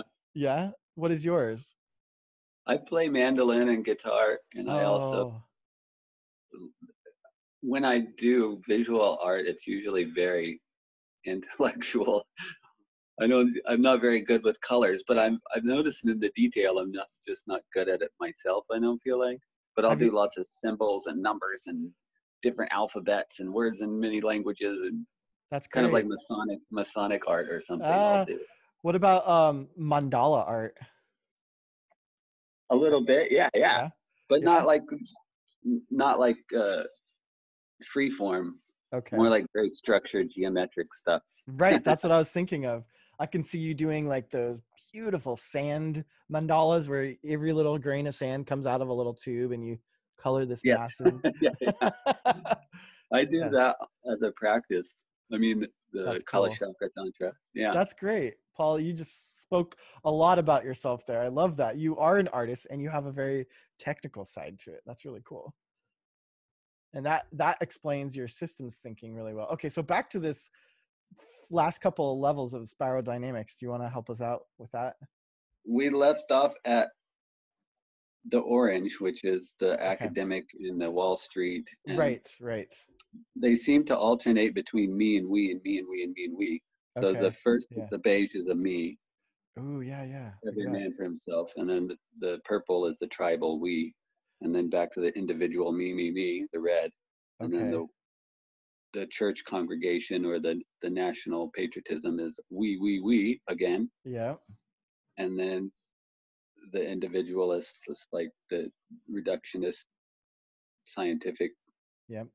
king that says I the free market capitalism says like I have freedom to create my own business and Yes. whatever. Yes. So individualist, and then we go to a we again, which is the green, which says we should live in community and go back Mm, to the earth. And wow. but every level includes the previous. Yeah. I see that. And So we're kind of in between the orange and the green right now, it feels like, as a as society. a as a collective society, I would say we can see that on Facebook. And Yeah. if it, yeah, it's hard to say, but yeah, I think we're over the tipping point of like having 15% of the population that's on board the green Mm, bandwagon okay. finally evolutionarily. So Yay. we're moving that direction now. There's That's no that's turning back. huge. That's huge. I mean, that for me is so exciting to hear you say that because that's kind of the topic that Amanda and I and Derek have been talking about revisiting for Within Reach, and Hmm. we actually are calling the ancillary projects Reach Redefine Community Nice. because it seems like in the past 10 years since we saw a resurgence of interest in community that interest has waned like you were talking about peaks and Right. valleys and it seems like now we even before covid literally before covid we had been discussing bringing back Within Reach because I had been just simply curious as to what happened to sustainable community, like is anybody even Right. interested in that anymore? And Yeah. I mean I know I've changed but I'm still vaguely interested in it and seeing Yeah. it be successful, and then all of a sudden covid happened and then now it's like totally irrelevant conversation, Yeah. Yeah. you It know? is funny, huh? It did kind Yeah. of like fade out. I also noticed some paradoxical things with the COVID thing, and I understand that it's a necessity, Yeah. and it's also ironic that in the past few years, so many people have been saying that we need to get away from our phones because they're creating social distancing. And now everybody's like, we want social distancing. Oh my god, and we're on our phones. And we're on our phones. Yeah. So So, bizarre. Oh yeah. man, I think it was you or somebody else a while back during covid that posted like the last thing we need is social distancing. Was it you? Yeah. Yeah. Yeah, I saw And that post. I loved it. It impacted me. yeah. Yeah. I think but a lot of my posts, I'm trying to understand what's going on. And Yeah. so posting as experiments, because I want to understand what people are thinking. So sometimes I'll post something that's contrary to what's happening in the moment Yeah. in the media, so that I can understand through responses what the hell's going on. Right. I'm with you. I do that too lately, and more. I'm like, today I posted the first paragraph of David Wilcock's book, Ascension Mysteries, because it's Uh-huh. this beautiful vision of the future of like fourth dimension existence. And Right. I kind of posted it to be like, all right, y'all, how weird do you think this is? Or do you? Yeah. And Yeah. Yeah. I liked some of the responses. It was intriguing. Okay, so we're almost at that level, by the way, fourth dimension, I think. What are the next two levels all about? The green level is the one that most of the people watching this podcast probably will identify with, because Community one? yeah. Community, yeah. Yeah. So basically everybody kind of can intuit or just know what that means, because that's Yeah. where they're at. Like Right. we don't want capitalism to be mowing down the forest. We Right. want equality for women in the workplace and across the board. We want equality for people of all races and creeds and Yeah. so on and so forth. However, the green has this special quality where it tends sometimes to refute the orange and refute the blue. It doesn't want capitalism. It doesn't want money. It wants to go off the grid and live the gift economy, even Yeah. though it doesn't know how to do that in a holistic and sustainable way. It Right? doesn't want the church. It doesn't want any organized religion, really. It doesn't even want Buddhism if it's another religion. Yeah. It doesn't want. You're literally speaking to all the things that are, in hindsight, 10 years later, what I'm going to talk about, how I've redefined the community. Yes, exactly. Yeah. So then if it refutes these two things, if it doesn't want a nation state, it doesn't want Trump's government, not my president, blah, blah, blah. Yeah. It hasn't developed its orange. It's passed through the blue and the orange, but it's not fully developed enough, or not being embraced. So without orange and blue to stand on, it just falls down to red and gets really angry and blameful, Oh God, that's it. Yes. individualistic. The angry blaming. Yeah. I remember it, like activism. Urgh. Yes, yes. So Yeah. the activists, Yeah. they're kind of green, but they fall down to the red because Yeah. they refute the orange and the blue. Yeah. And the women a lot of times are the more effeminate. We don't like to use gender because that complicates things also. Yeah. But a lot of people that are not very aggressive kind of personalities, they will then not identify with the red. So then they drop down to purple. And Okay. that's what we see a lot of in Hawaii, where people are talking about fourth dimension, or making heaven on earth, and Right.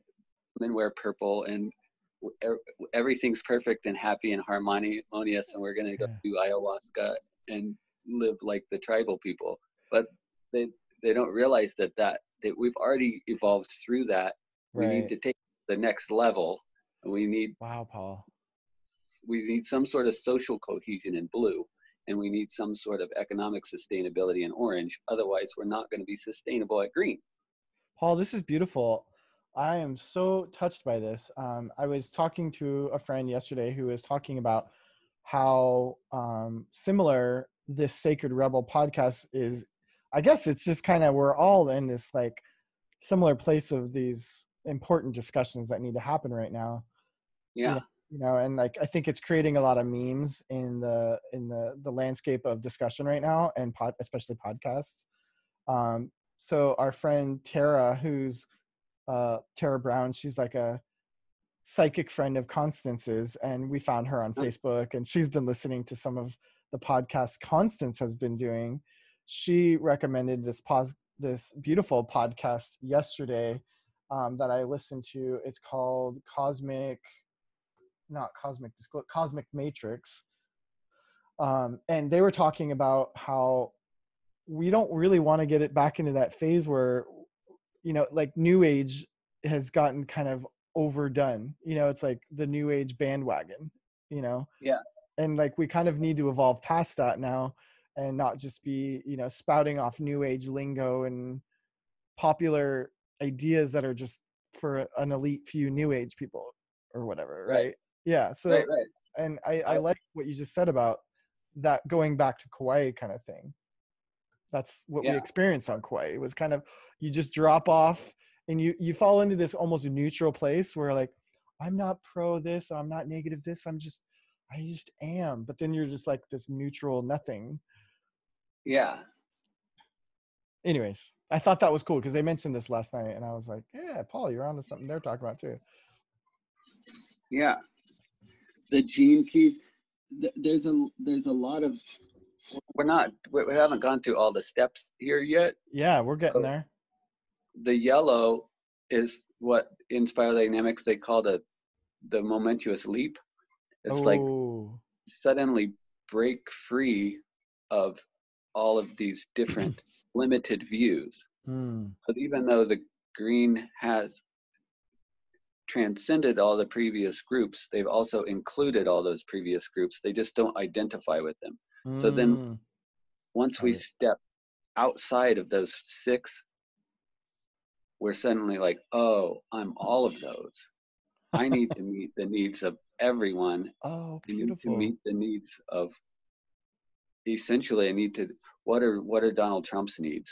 We have to, if we want him to serve us, we're going to have to meet his needs, or else he's just going to run amok and make a mess of Right. things. Obviously his needs are to be paid attention to and Right. to be loved and Right. to be needed as our savior. we can pretend that if that's what he needs, or at least some of us can. Right.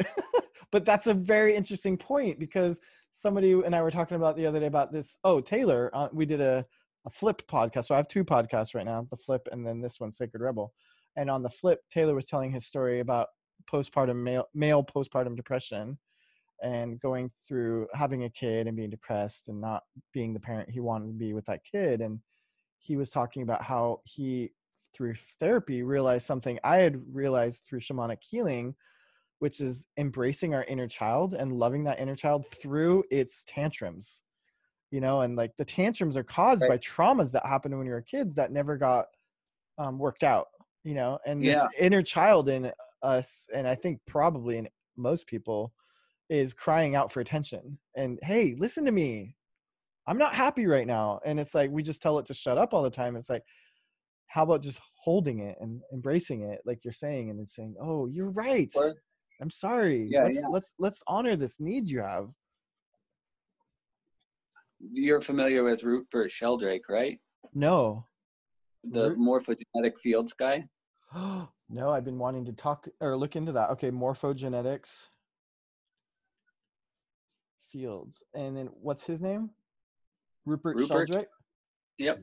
Okay, thank you for that. These are all going to go in the show notes, people, so you can look there. Cool. Look at that. All right. What is morphogenetic field? How can we heal the earth in a short time? Study the principles of peace work. So it's like parapsychology. It's definitely, I guess we could call it parapsychology from a spiral dynamics perspective. Okay. I think a lot of people might call it turquoise, which is the 8th level, which I wasn't going to talk about, but since we're getting a little bit new age, we could go there. Please. And I would like by the way, we got to coin a new term because obviously new age is like one of these lower levels that we got to move past, right? Right. Consciousness evolved. I don't know. Anyways. The purple we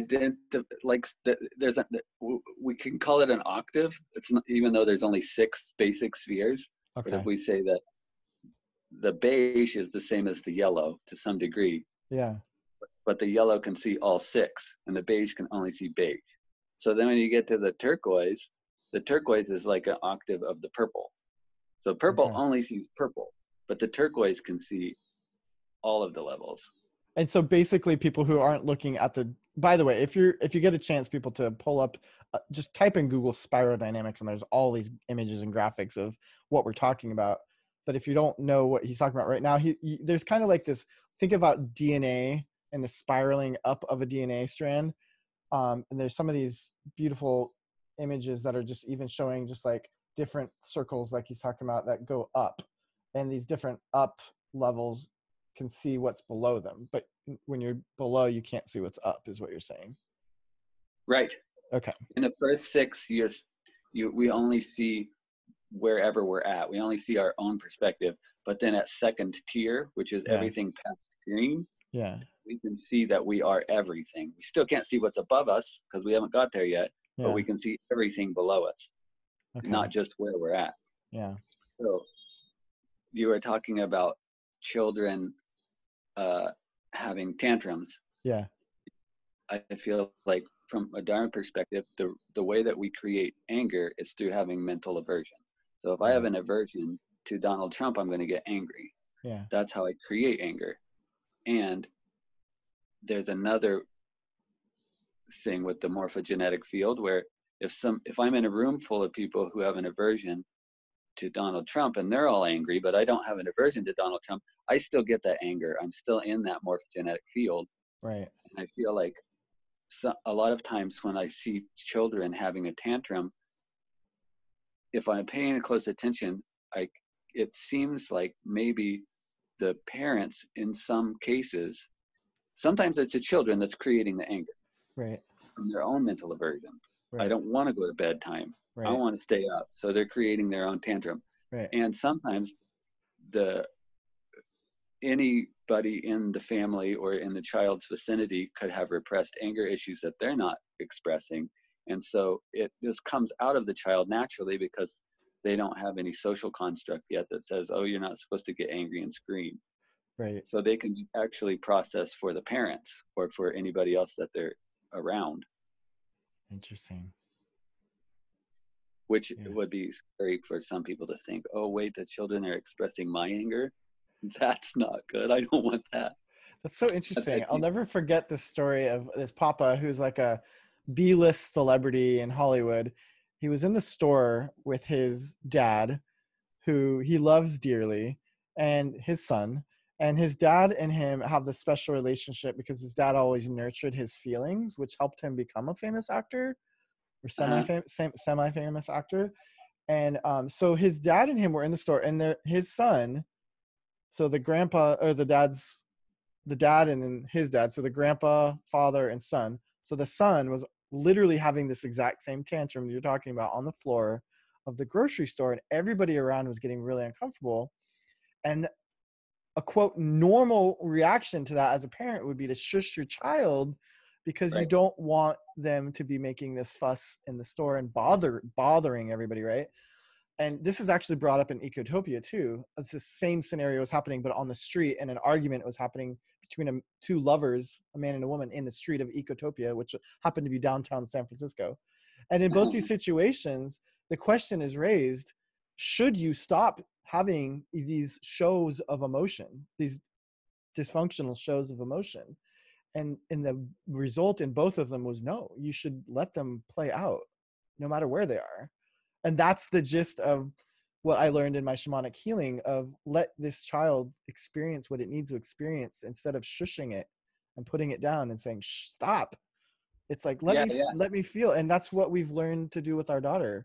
And anybody who's like experienced depression, don't oppress that depression, experience it, feel it, let it work itself out. And so the dad and the son, the grandpa and the dad, just smiled at each other and just let the kid scream about the cookies on the floor for a while until he cried it out.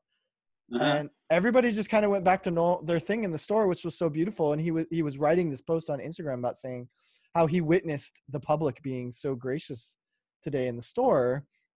And then how he and his dad had a special moment afterwards when they left the store, and the scene was normalized and the kid was okay, because he and his dad, realized that the dad had taught the son to feel his emotions, and now that the grandpa had taught the father to feel his emotions when he was a kid, and it helped him become a better actor. And now here was the son allowing his kid to do this in public. And the dad was so proud, or the grandpa was so proud of his son, just like, you learned something great and you're now gifting this to the world. And it was a very special moment of bonding for them.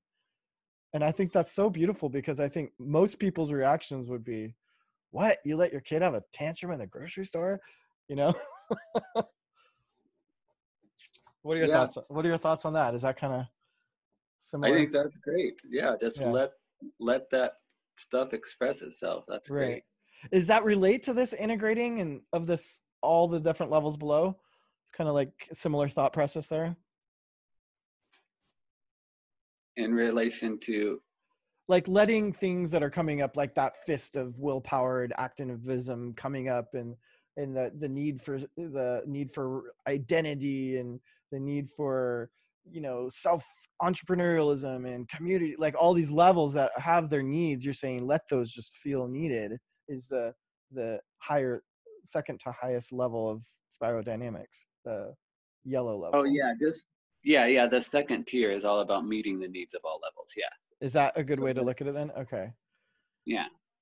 And, I have to say too, and I don't know what the last level is here, I'll let you speak to it, but when you were talking about Trump, my wife and I have come to this kind of acceptance of our allowance of Trump, because we feel like, we've been learning more about evolution and ascending and doing a lot of research on that. And we, for example, we love that show on the Gaia network. If you haven't seen it yet, it's called Initiation, with this guy named Mateo. It's amazing, and it's something that really gets to the root of what the whole different dimension. He explains like all the different dimensions, so it kind of reminds me of spiral dynamics. Right.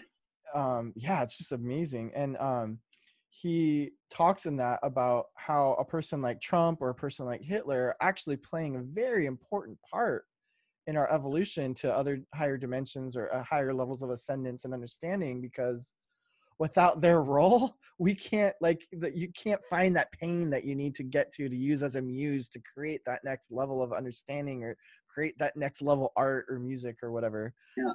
Is that kind of how you would say that too? Is Not that to mention that it's hard for us to meet the needs of North Korea. It's hard for us to meet the needs of China, but Trump knows how to do that, because that's interesting? where he's at. They're seeing eye to eye there. So if he can work Yeah. out a good business deal, because that's what he does, Yeah. then that's good for all of us, because we don't know what to do with China, because we can't communicate with them because we're not at red or orange. Right. Beautiful. We're at green. Okay. And So if what? we're Oh, go ahead. and from a second tier perspective, Yeah. sometimes I just use yellow to express the idea that it comprises all of the previous 6 levels. Yeah. And so talking about a second tier perspective, sometimes it can sound pretentious, and it doesn't need to be, because we're all everything. Yeah. It's just a level of perspective. So then that next level of turquoise, Yeah. the level 8, Yeah. Okay. The highest level. the highest level is, it's like the different dimensions on Gaia network that you're talking about. Yeah. If we're experiencing that, Esther Hicks is experiencing Esther Hicks is amazing. she's expressing a turquoise level of development, and Abraham Hicks is the voice. Bashar is the same thing. Daryl Anka is channeling through his turquoise level of development. I love it. I got to listen to him. I've been hearing him a lot more. Constance has been listening to Joe, or Constance, who's that guy you've been listening to? Oh, geez. I'll get back. I'll put it in the show notes, but there's a guy a podcast. He's the guy that was in What the Bleep Do We Know? And he talks about quantum physics. Right. I can't remember his name. Anyways, it'll come. I'll Google it right now. But yeah, so you're talking about this highest level. What's the name of that level? Joe Dispenza. Uh, By the way, that guy's Joe Dispenza. oh yeah, Joe Dispenza. He's talking about like quantum physics and stuff. But yeah, There's so this first tier and second tier, and the first, second tier only really has two levels that we really talk about. Although theoretically, there's six there also, oh and my gosh. theoretically, third tier, but humans can't really go there yet, so we don't Okay. talk about it, and we So don't even talk about turquoise that much. okay. But since we've already started, Let's do it. Let's finish this. Yeah. What do we need to know about that level? we need to know that if we're having a transcendent experience, then maybe we're operating from a turquoise level of development. Beautiful. But if we like the ideas of ringing cedar series, that Yeah. doesn't mean that we're turquoise just because we like the idea of a turquoise person who lives in the woods. Okay. So Yeah. And Ringing Anastasia, Cedars is a great example because that woman who lived in the woods, whose name was Anastasia, had all these spiritual gifts that were beyond what we can even comprehend doing on Earth. Like having a ball of energy that we can look into and it sees anywhere on the Earth, and she can interact with it and help people out in that place on the Earth that she's seeing into. It's like, what? That's not possible. But yeah, she was transcendent. So that I see what she's you're saying. turquoise. Yeah. She's fully stepped into her turquoise level of development. Wow. That's amazing. But just because I like those books doesn't mean that I'm turquoise. That means Right. I'm purple. you're yep. Okay. That's me expressing my purple level of development. If I'm like, I don't see any fairies in the room right now, but I really Yeah. love fairies and I really believe in them. Even if I haven't seen one, I really believe in them. That's purple.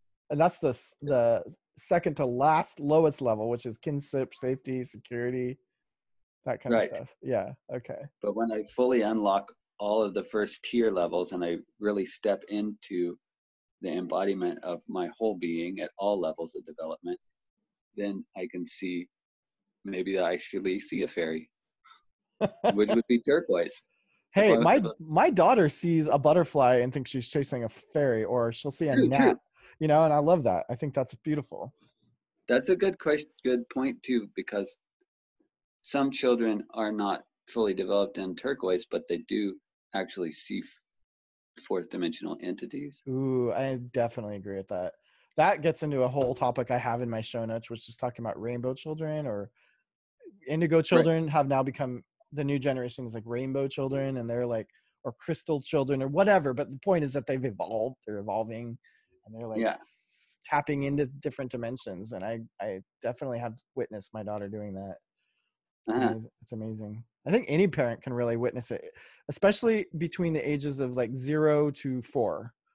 It's just it's amazing. Like she used to, like, she'd be in a room and we'd be like all on the bed laying down, and she'd be staring off and to the distance and like touching something and interacting with something and maybe even babbling at something, and she would laugh and we're like, what? And she's talking to, and we're like, oh well, probably an angel or spirit or something, something's Yeah, yeah, happening. totally.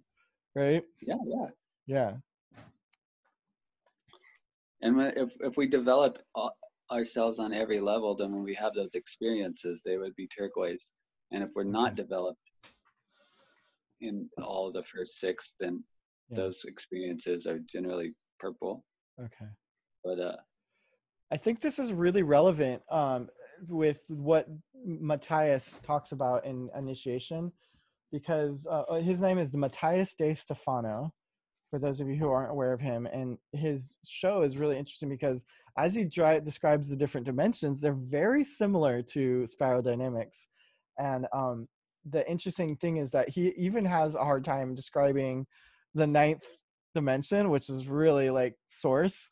But like even getting to the level before source, it's like almost having to describe sacred geometry and math, because what starts happening is as we get higher in different dimensions, we're fractalizing, and then you start talking about parallel universes and infinite possible dimensions. It's just like, you're right, there's like almost a concept that's beyond what we can comprehend right now, or at least visualize. And we might like the idea of it, but we really can't quite it's not quite in our plane of existence to understand it right now. So I see what you're saying. Like, you don't need to really talk about the 8th level in spiral dynamics because it's really not something that practically we can kind of embody. Is that true? Yeah, I mean, it's Yeah. useful as an individual, but Yeah. talking about it openly, I mean, once we learn the system and the language, then we Yeah. have it, use it internally, Cool. and we're having a conversation. We just really need the first 6. Okay. I mean, if we once we get to second tier, it's either going to be understanding the whole system, which is Yeah. yellow, Yeah. or it's going to be experiencing transcendent Yeah. subjective experiences, which you can't share with that with anyone else anyway. So Right. why talk? That's kind of how I feel about my ayahuasca experience. Right. It's like, and a lot of people who've done, have you done ayahuasca? Yeah, a couple of Yeah, times. a couple times. I've done it once, and I just feel like it's almost pointless trying to explain it to somebody because it's like what we're talking about. It's just like, how do you explain the cosmic Yeah, interface that I experienced? You know, it's like right. it just doesn't make sense when you talk about it. Yeah. In some sense, it might bump us up to purple or up to turquoise for the duration of that journey, but then we Ooh, naturally come back down into right. Okay. wherever our center of balance is Ooh, afterwards. that's a great way to describe it. Yeah, I like that. Okay, so on that note, do you think that it's going to take something like an ascension level event for us to ever be able to get to the turquoise level, or what are your thoughts on all that?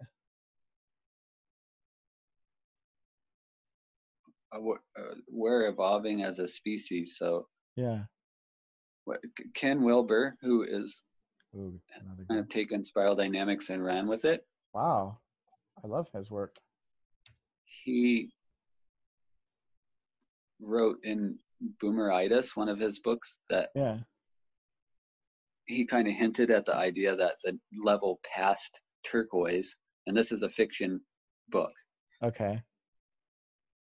he was suggesting that the next level past turquoise, after we can tap into channeling or communicating with extraterrestrials or with angels or like have direct telepathic experiences Yeah. at turquoise, Yeah. we'll get to the coral, which there is actually another color in spiral dynamics that nobody ever talks about, Yeah. and it's AI and software. It's not actually human. It's an extension of human. Wow. So maybe Elon Musk's Neuralink will lead us to turquoise and coral very quickly. We don't know yet. Okay. Interesting. Now, I agree with you on that. And I've also been wondering if the AI is an option, but it would be more of like wearing glasses, whereas like meditation or a more organic way of reaching those ascended places would be more of like the sustainable way to get there. Do you know what I mean? Does that make Yeah, sense? yeah. Yeah. Like I like the idea. having technology do it for you is sure, you can do that, but wouldn't it be nice to just get there more organically and naturally and have it really Yeah, sink in? yeah.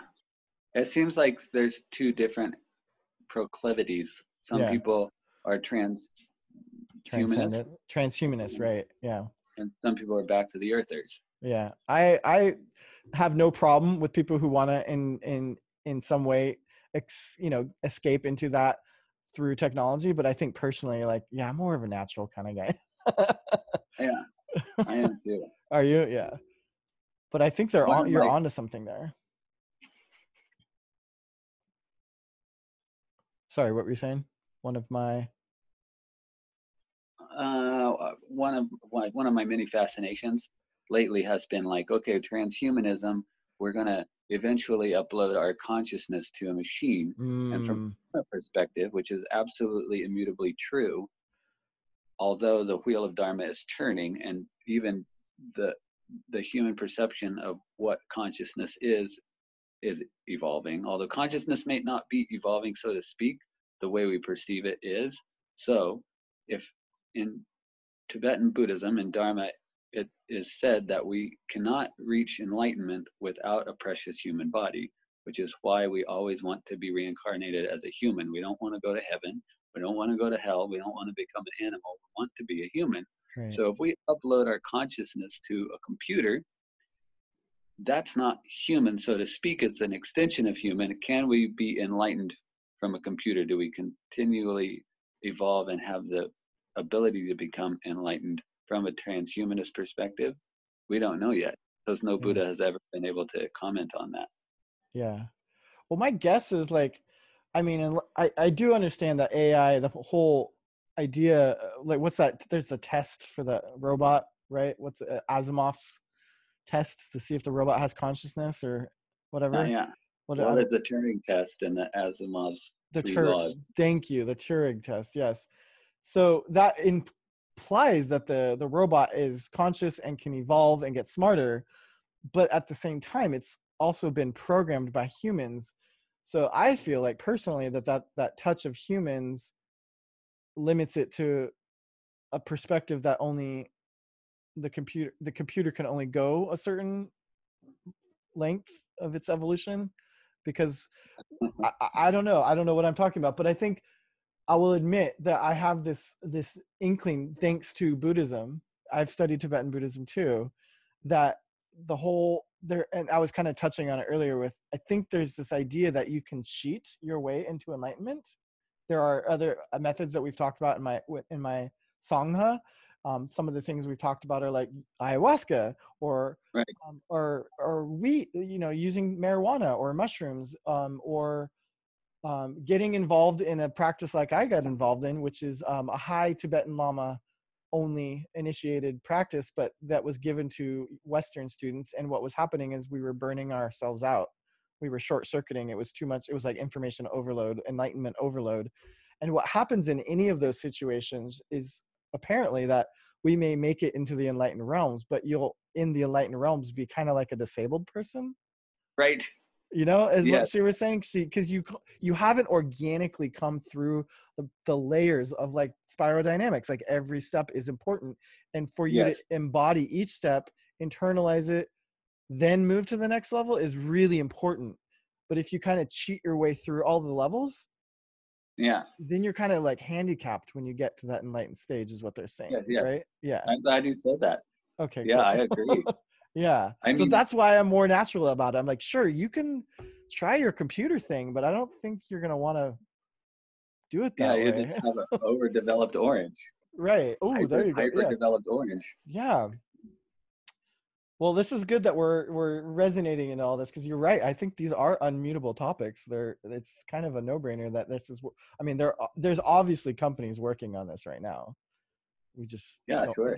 don't know how far they've gotten with it, but it's obviously something that's going to happen.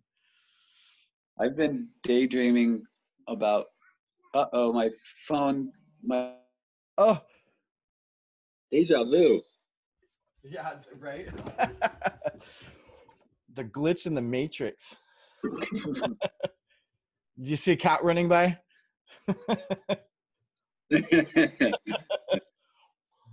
Somebody on Facebook the other day, it said, "What? How did Bill Murray get out of Groundhog Day in the end?" Good question. I don't even remember. I didn't remember either, but then somebody replied, he found compassion for others and forgot about his own needs. And Oh, you I cut thought out that for a was, sec. You said he had compassion for others and forgot about his own needs, and then you glitched out. oh, basically that's it. Cool. He found in Buddhism when you talk about bodhicitta, Yes. just like the motivation to attain enlightenment for others and not for ourselves. Yes. I So just basically, I just talked yeah, about that today, by the way, on my podcast. cool. Yes. On what? On the other podcast? Oh, on this same podcast, I just recorded. So every other episode or so is going to be me sharing my own thoughts on all this stuff, and then the next episode will be an interview with a guest. Oh, So okay, nice. yeah, so I was like, oh shoot, I just interviewed a guest. I better do my episode so that I can post yours. So you did that earlier today, this evening. Yes. Nice. Yeah, and I was actually, it's already posted, so you can listen to it if you want. Okay. Yeah, and I was, in my first episode, I mentioned bodhicitta, but I meant bodhisattva. So Oh, okay. I realized my mistake when I was re-listening to it. And so today's podcast, when I arrived at that topic again, I'm like, oh, and by the way, I said bodhicitta when I meant bodhisattva, and here's the differences. So that's really Nice. cool that you just brought that up. But bodhisattva is a being that's committed to helping others come to enlightenment. But the bodhicitta is the energy of bringing people to enlightenment, right? Is that the difference? Yeah. I think Cultivating of it as the motivation the motivation. for the benefit of others. Beautiful. Just motivation. Oh, brother, I'm so glad you're a bodhisattva. Likewise. It's good to have you on the team. Yes. We need as big a team as we can get. We've got an infinite number of sentient beings out there that are deluded. There's an infinite number of Buddhas also, but still. Wow. That's the more the merrier. Yes, the more the merrier. Yes. Well, I was actually it's funny we're talking about glitch in the matrix, because I was just reviewing where we ended yesterday. And before we got cut off, we had been talking about AI and how there was definitely companies working on that. And then you said something like, I've been daydreaming about ... and then you got cut off. Do you remember? No, I don't remember in particular what we were talking about. Okay. Well, we were talking about transhumanism. Okay. And then you had mentioned how there are people that want to, achieve enlightened states through transhumanism. And then we kind of both agreed, but we'd both rather do it organically because you're not like a disabled person that way. Yeah. In the enlightened realms. Does that spark anything for you about what you were daydreaming about? I do remember saying that now, and I don't remember what it was. Okay. Well, I'm sorry that we got cut off, but I was so intrigued. I was like, what are you daydreaming about? I would love to get a little peek into your daydreams. Yeah. I remember it was a little bit off topic. Okay. And I was a little bit apprehensive to share it, but only slightly. We always come right back to topic. Yeah, well, how about whatever it was. Go, yeah, if you remember it, brother, let's get back on another podcast and we'll do another one with another topic, because there's infinite topics I could talk about with you. Right. We could even go through spiral dynamics and just talk about each level. Ooh. One episode at a time. Ooh, or I love it. Through the communisphere concept, the visual map that I made for visualizing complex systems and communities. Yes. We go through each of those one at a time. Ooh, I would love that, Paul. And this is starting to make me really giddy, because I feel like we're tapping into really important information where I feel like at a time like this could really help the society that we dream of come to fruition. Yeah, I do too. Yeah. Awesome. I mean, I'm there's not something much of a networker. I'm glad that you've got podcasts and more than one podcast. And yes. And I think you actually would be a really good candidate for the next podcast that's coming out in about 6 podcasts that I'm working on right now altogether. 6 different podcasts. One of them already has like 40 episodes. That's the Portland Neighborhood Podcast.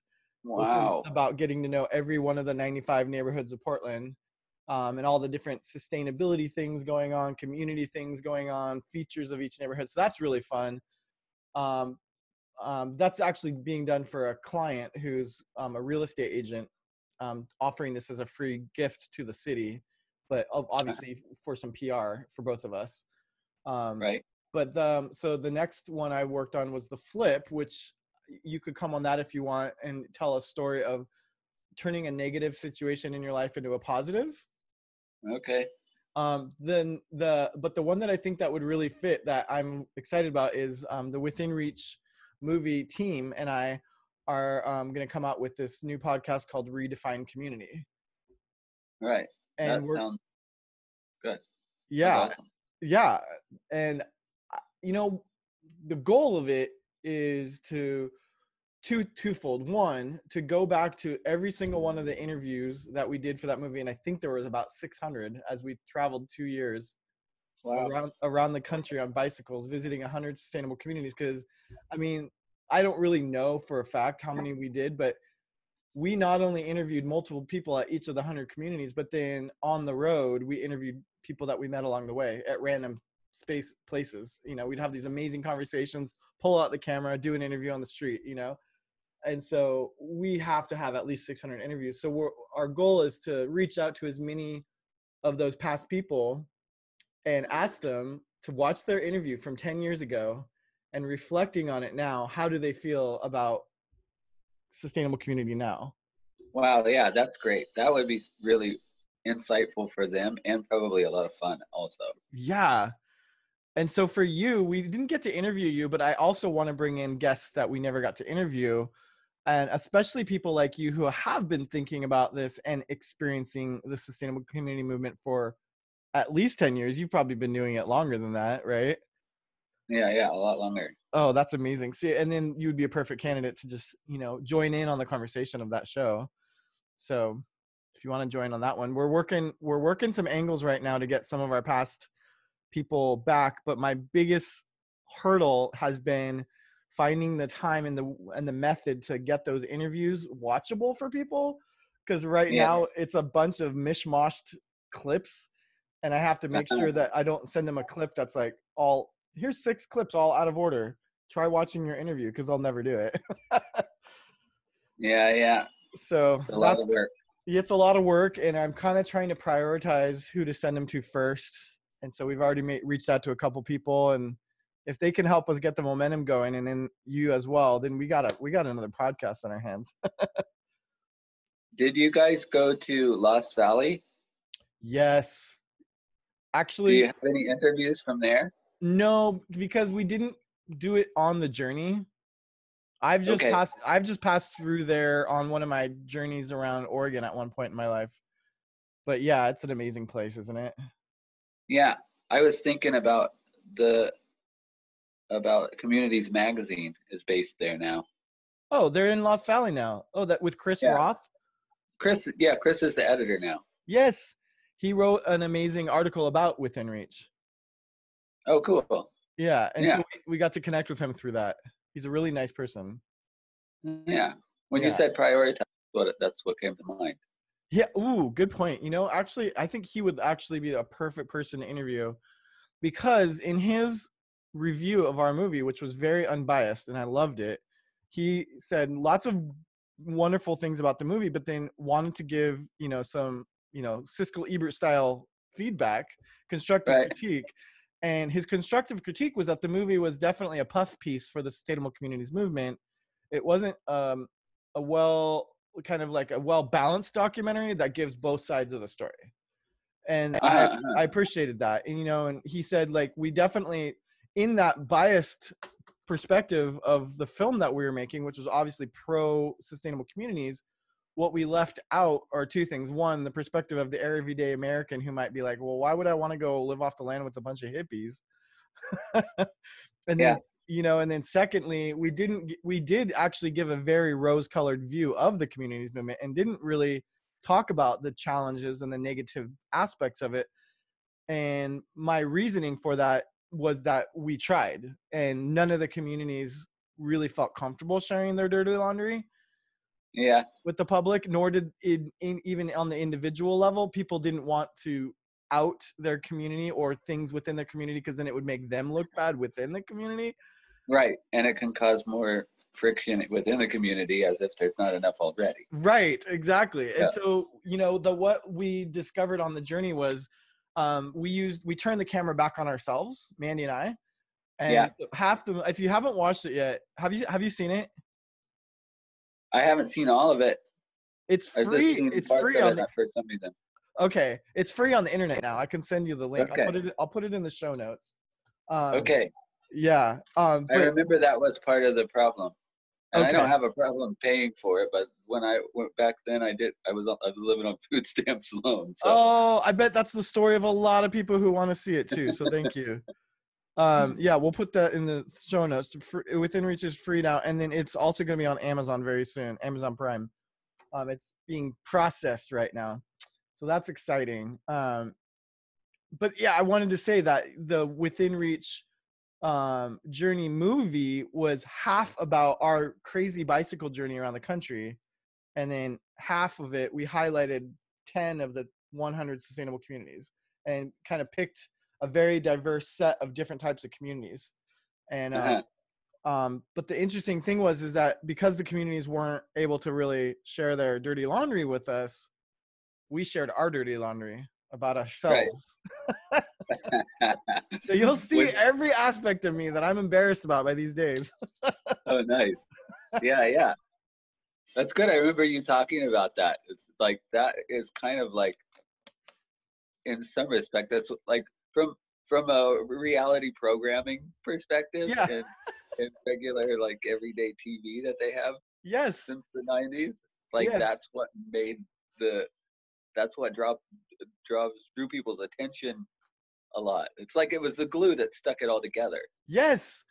In fact, I think we made this right around the time of like Road Rules and um, Survivor and all those, Right, right. because it was like 2007 when I started the project. And Uh-huh. one of my friends in Sebastopol at the time was like, if you really want this movie to take off, which at the time we were just planning to do like a YouTube series or something, she was like, you should just turn it into like a reality TV show and turn the camera on yourself. And we were like, oh, no, no, no, no, no, no, no, no, no, no. That's not going to happen. But after she shared that idea with all these friends of ours and they all told us to do it, we had no choice. So that's how it ended up becoming kind of like a reality show, which I think it was a great idea. Ultimately, she was Yeah, right. I think so. But man, that was not something I wanted to do.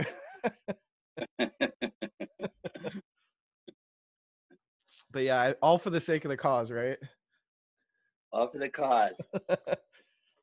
The relaunch. Looking forward to it. Yes, us too. So, okay, so on that note, I wanted to say that you have so much, you know, manifestation powers, Paul, and Constance and I are really working on our manifestation powers too. So, because I believe in you and your manifestation powers, Paul, I would love to continue this conversation in a way where we could, like you said, start kind of really in detail talking about what these communities could look like in the future so that we can create it. Right. I kind of have a thing where you were talking about the rose-colored glasses. Yeah. I kind of have I want to look at both sides. And usually whenever I don't usually Oop. just look at the negative. Like a Okay. lot of Pat, back up just a sec. You cut out again. You were talking about how you don't want to look. You want to look at both sides, and then I missed you. Okay, I tend to look at both sides equally and I try to be as unbiased as possible and I try to verbally express that. And Nice. sometimes the, I was with the Startup Societies group at a conference, the Startup Societies Foundation conference, and the people that are doing the seasteading. Oh yeah, that's amazing. Yeah, I was talking with some of them, and I I was I didn't realize I was going to get a reaction. I thought it was just a question for me, but I said, well, what do you think makes communities fail?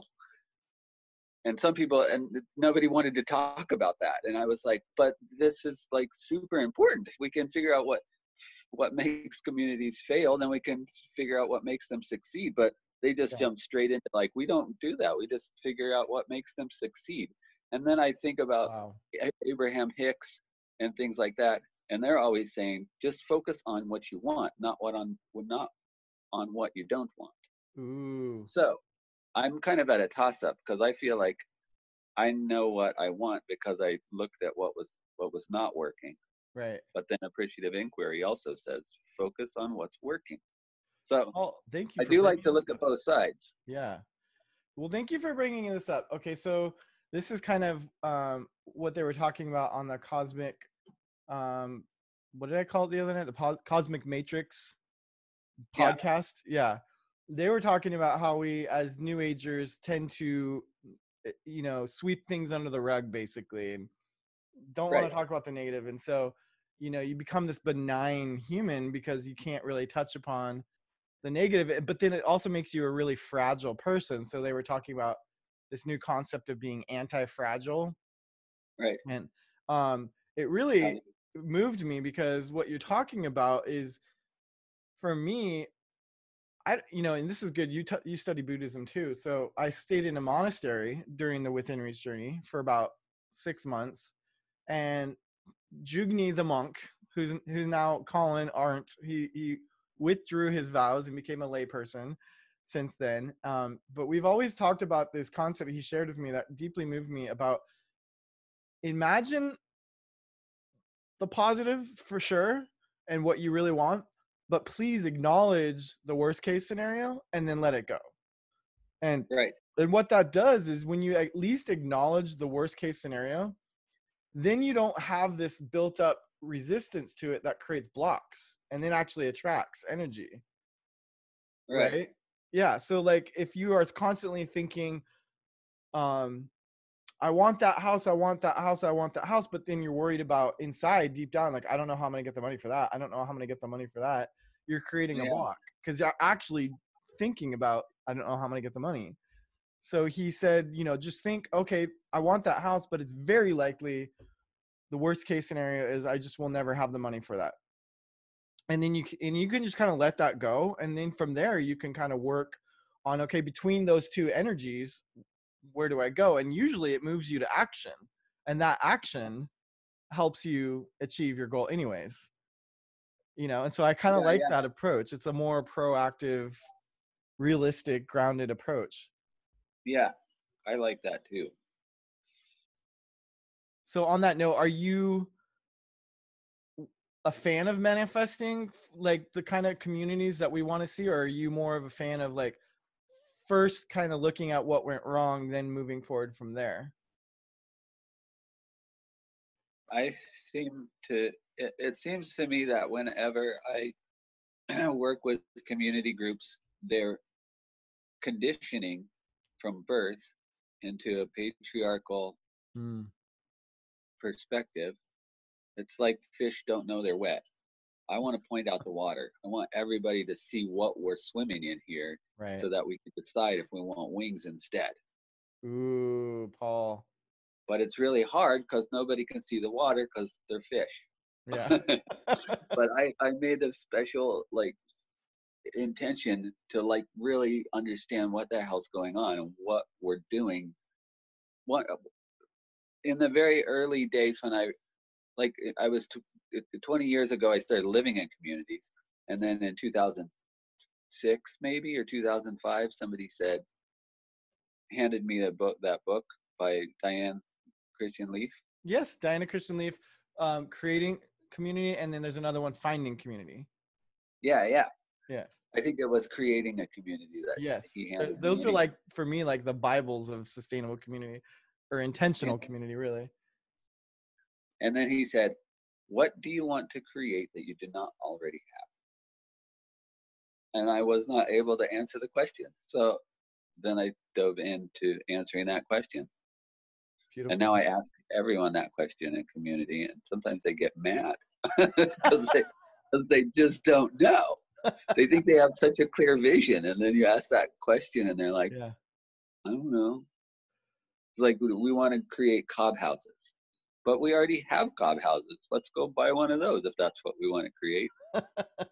Oh well, what is it we want to create that we don't already have? That's beautiful. And when you say don't already have, do you mean don't already have personally, or don't already have as a community or as a world? Kind of like we complain about the world. We'll talk about capitalism. We'll talk about Donald Trump. We want somebody to blame, but if we were in charge, what would we be doing differently? And it doesn't have to. It seems like it's such a daunting question because of the complexity. Yeah. And if I just were to spill the beans, there's no way anybody can do anything without a place to stand and breathe. And if that Hmm. place to stand and breathe is controlled by others, then we're going to see problems. Right. I love that.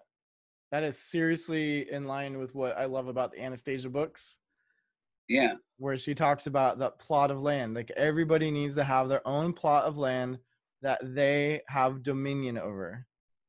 right. Right. That like it Yeah, aligns with what you said about having a place to breathe, that nobody has control over you. yes. Yeah. I love that. And the reason I say a stand and breathe is because some people are like, well, you don't really need land because you can make money. You don't need to make money off the land. Not everybody's going to grow carrots. Some people are going to code Oh, software, so they just need a computer, but they still need a place to stand and breathe. yeah. Even if we uploaded our conscious, until we upload our consciousness to computers, we're always going to need land. Yes. Yes. Interesting. And then also, I people will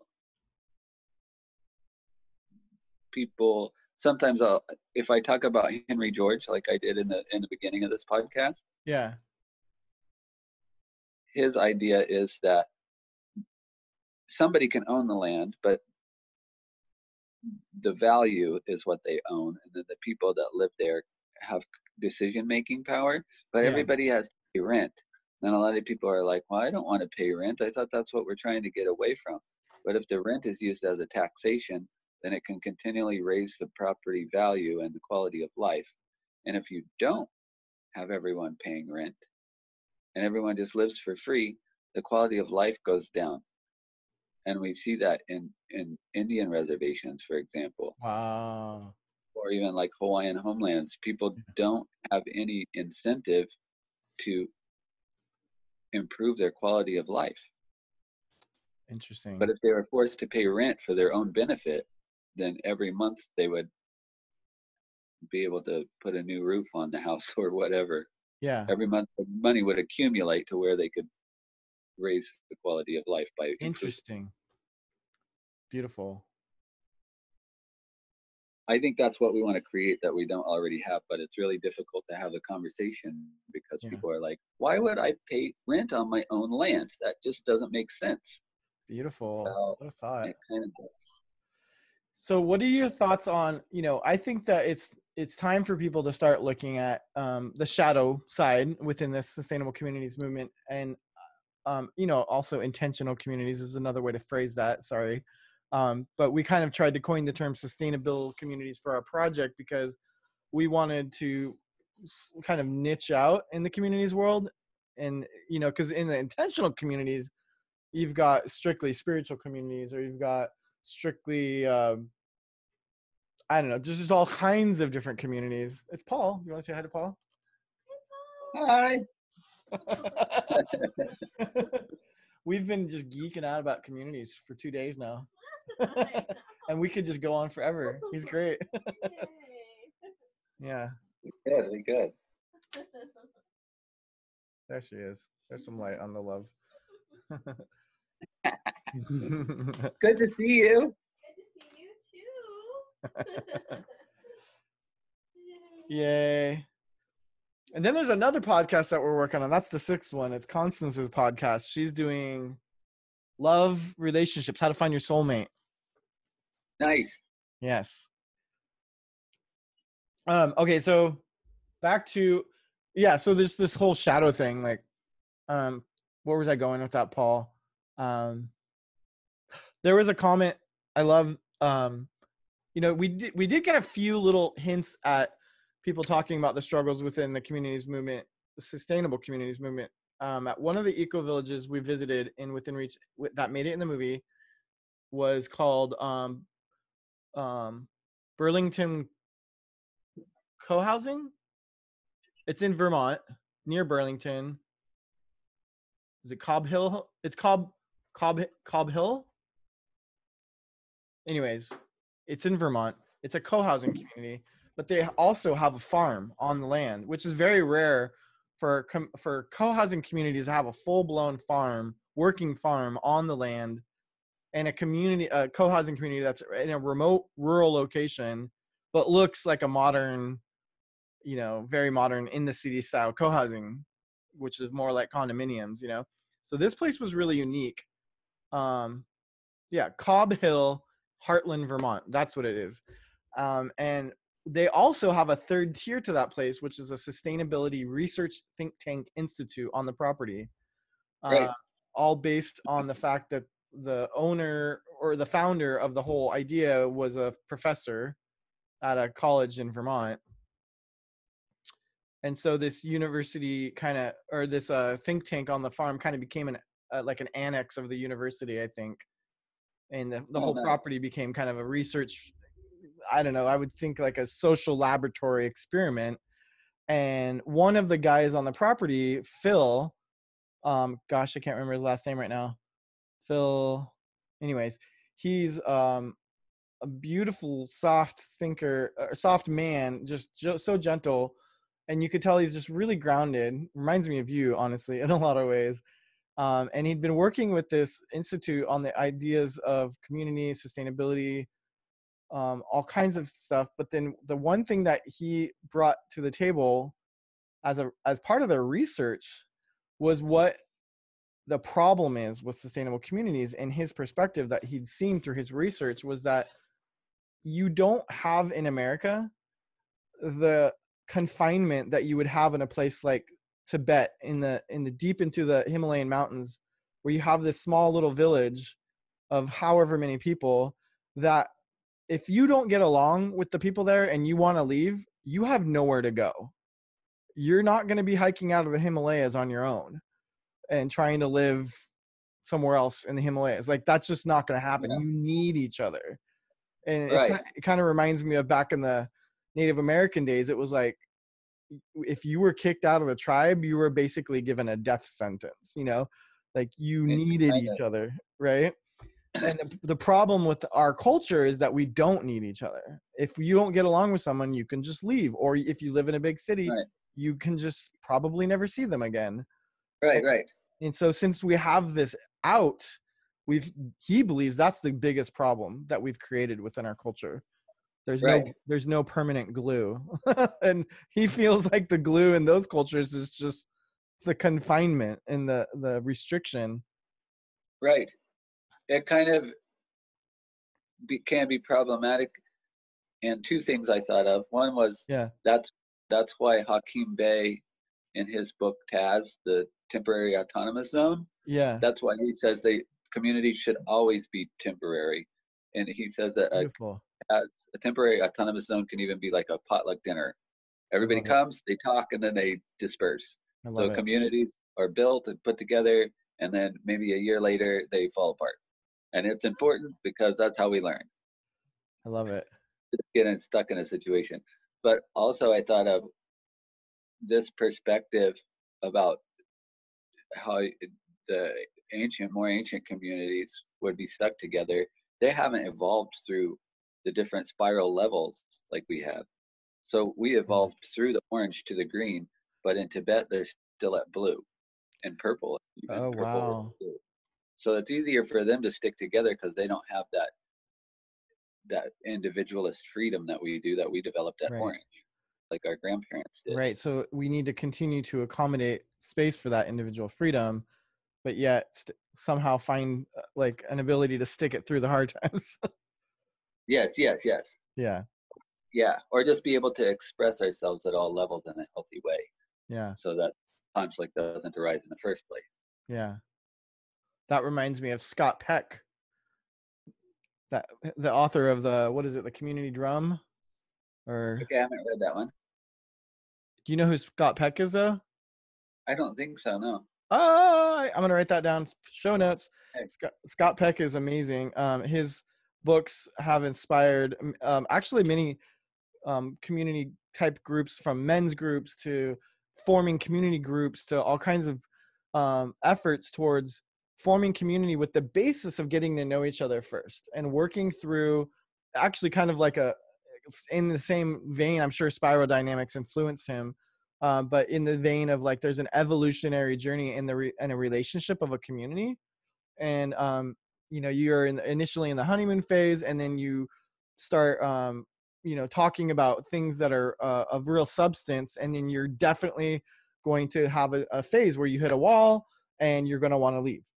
And then, and so in his practice that these journey practices that you give to these community groups that are forming, which I've actually been through, one of the phases is, I can't remember the specific name he labeled it, but it's like a pushing through that hump of wanting to leave and the pain of that initial conflict. And so he actually creates these exercises that kind of creates that within a group situation where you don't even have to be on the land building any. You could just be in somebody's living room meeting once a week, forming community, and, you know, being aware that there's these phases, and you can literally, and I've done this before with a group in Sebastopol, and at like week 3 or 4 you hit that wall, and it's like, whoa. And we made it to like 8 or 12 weeks or something, and at that point of like pushing through the hump, there's some other phases, but the ultimate result is that you kind of like have found that glue that you were talking about. Yeah, that's good. I Yeah, love that idea. isn't that cool? That's really cool. It's great that he has like exercises. Yeah, I think it's called the community drum. Let me look that up real quick while we're talking here. Yeah, but his work's amazing.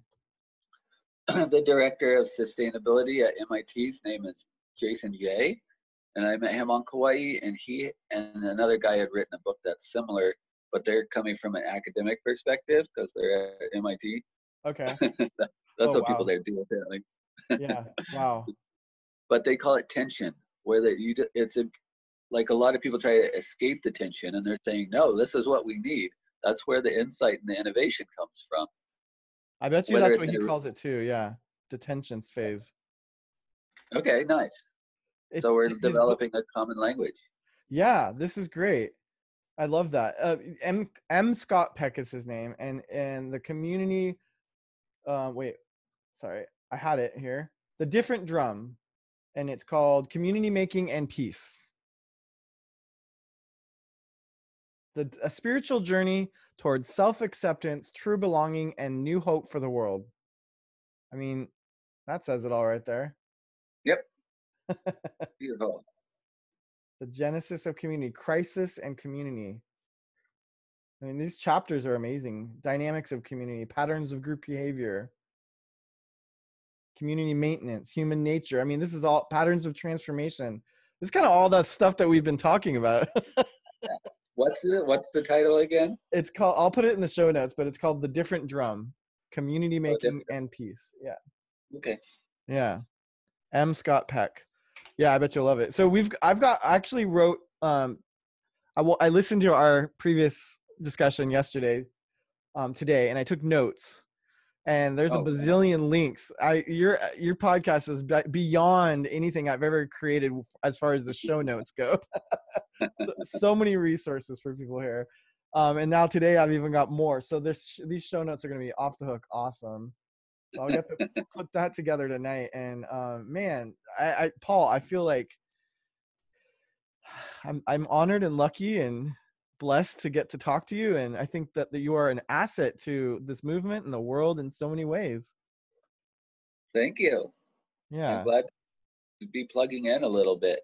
Yay. Yeah, most of the time I'm just drifting and enjoying learning more persistently. You're the quiet, you remind me of the monks in the mountains of Tibet that are just these amazing people, and they don't really interact with the world, but what they do is they hold space for the world. And they're creating this energy vibe that is emanating all throughout the world with their prayers. And I think that you're that kind of a person. You're just holding space for us all, but man, it's nice to interact with you. I've been trying to renunciate my renunciation for like 5 years now. But I think I'm starting to have a 1 foot on either side. I'm so with you. This is very shocking to me that I'm now got my hands in 6 podcasts. Yeah. I don't know how it happened. It just kind of all like within the past few months, just all kind of happened. I'm like, Wow.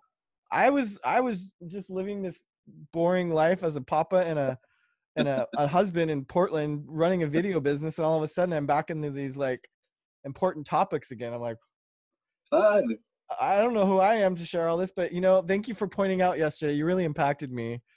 That I think my job right now is to bring people like you on and just listen and reflect. And like I said, you're a great networker, Oh, and thank I you. told you you're a great listener many times over the years. Thank you.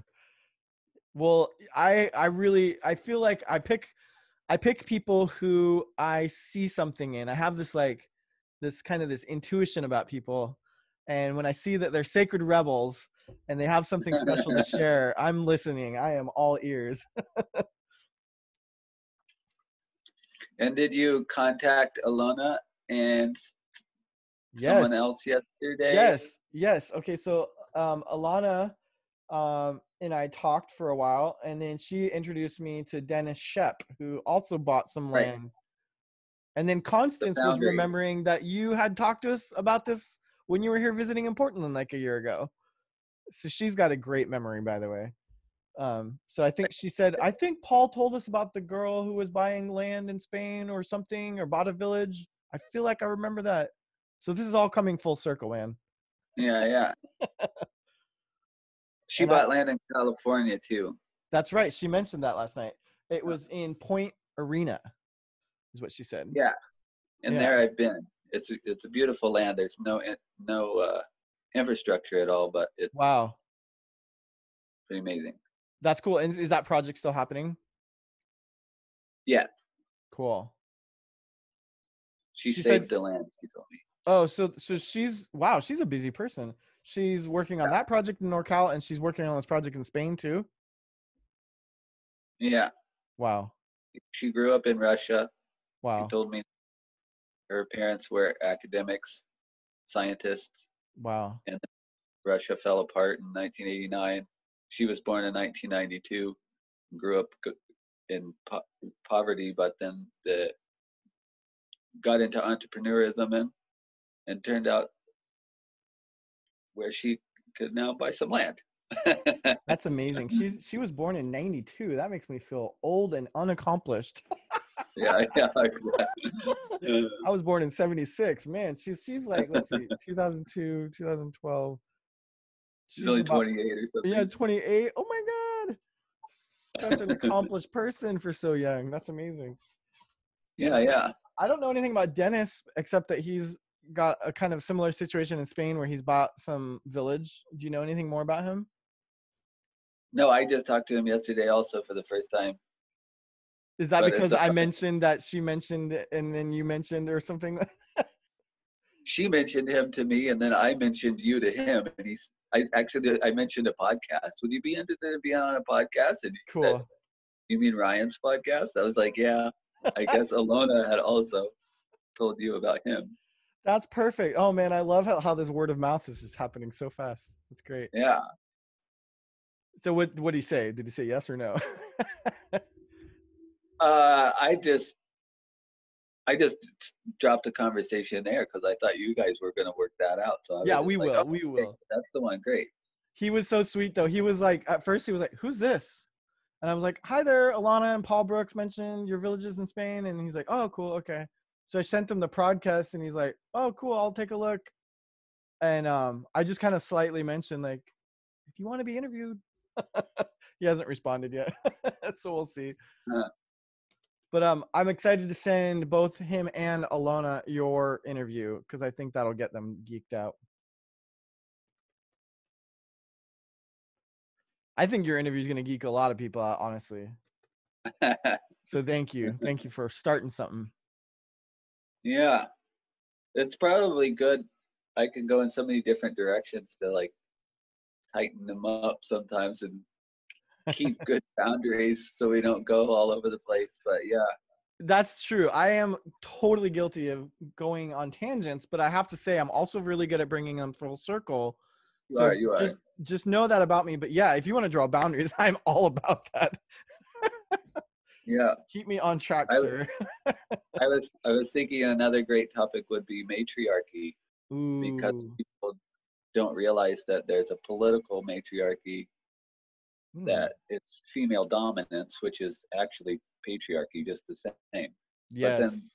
from an anthropological perspective, there's partnership cultures that have existed, and those are true matriarchies, Okay. and they're the opposite of patriarchy, not the same. Ooh, I would love to talk about that. Constance and I did a podcast together for her relationship work about a week ago, and it was called "Balancing the Inner Masculine and the Inner Feminine." Uh-huh. And patriarchy, matriarchy came up in that discussion, but I'd never heard about this. What I had mentioned, and tell me if this is similar. I had mentioned that there are native cultures. Well, first of all, we mentioned that when we have a patriarchy and we want to move away from it, we don't want to move to a matriarchy in the sense that you're replacing the male power dynamic with just a female power dynamic. Yes. Is that what kind of what you're feeling too? Yeah, because that would still be patriarchy with women in charge. Exactly. Okay, I like the way you put that. I wouldn't have worded it that way, but that makes total sense. Yes. Okay, so and then on the flip side though, I mean, yes, we want to be moving towards a balanced masculine and feminine culture, society. Um, but it's interesting that there's another way that has been done in the past, and I'm going to refer to native cultures. So maybe this is lower on the spiral dynamics evolutionary track, but True. I think there is one thing that I appreciated about some native cultures where they have the elder females in the inner circle, Uh-huh. and they speak, and the outer circle is the males, and they don't speak, but they hold space for the women. So they're kind of creating like this support system, like we're here, we support you, but you speak, you make the arguments and decisions. And I think, I could be wrong, but I think the men can speak up if they're asked Uh-huh. or something like that. There's But anyways, probably two modes of decision making too, like the internal household decisions, or okay. the tribal within the little village Yeah. decisions, Yeah. and then the delegation between tribes and nations, Yeah. which the men would do. So the Yeah. women would hold space for the men in that Yeah. scenario. That I'm just assuming from what I've Yeah. read. I don't know like specifically to what you're talking about, but Yeah. Well, I haven't looked into it too deeply, but I just heard that that has existed in the past. And my thought on that is, well, that sounds more like a matriarchy, but yet in a more balanced way than just being kind of like patriarchy, but taking power as women. I don't know. yeah, What are your thoughts on that? I think that the way that people instituted matriarchy in the past is that the women had the land and property was passed down to the women. Oh, So they wow. had control over the property, but the men made the decisions on the grand scale. Mm, So the women were protected by the men making these big decisions between nations so that the wars didn't break out. And the men were protected because they had a place to stay. But if the men made some decisions that the women weren't down with, the women are going to be like, "We own the land. How about you just leave?" how about so, you leave? so, so it was kind of like checks and Wow. balances there because nobody Wow. had absolute control.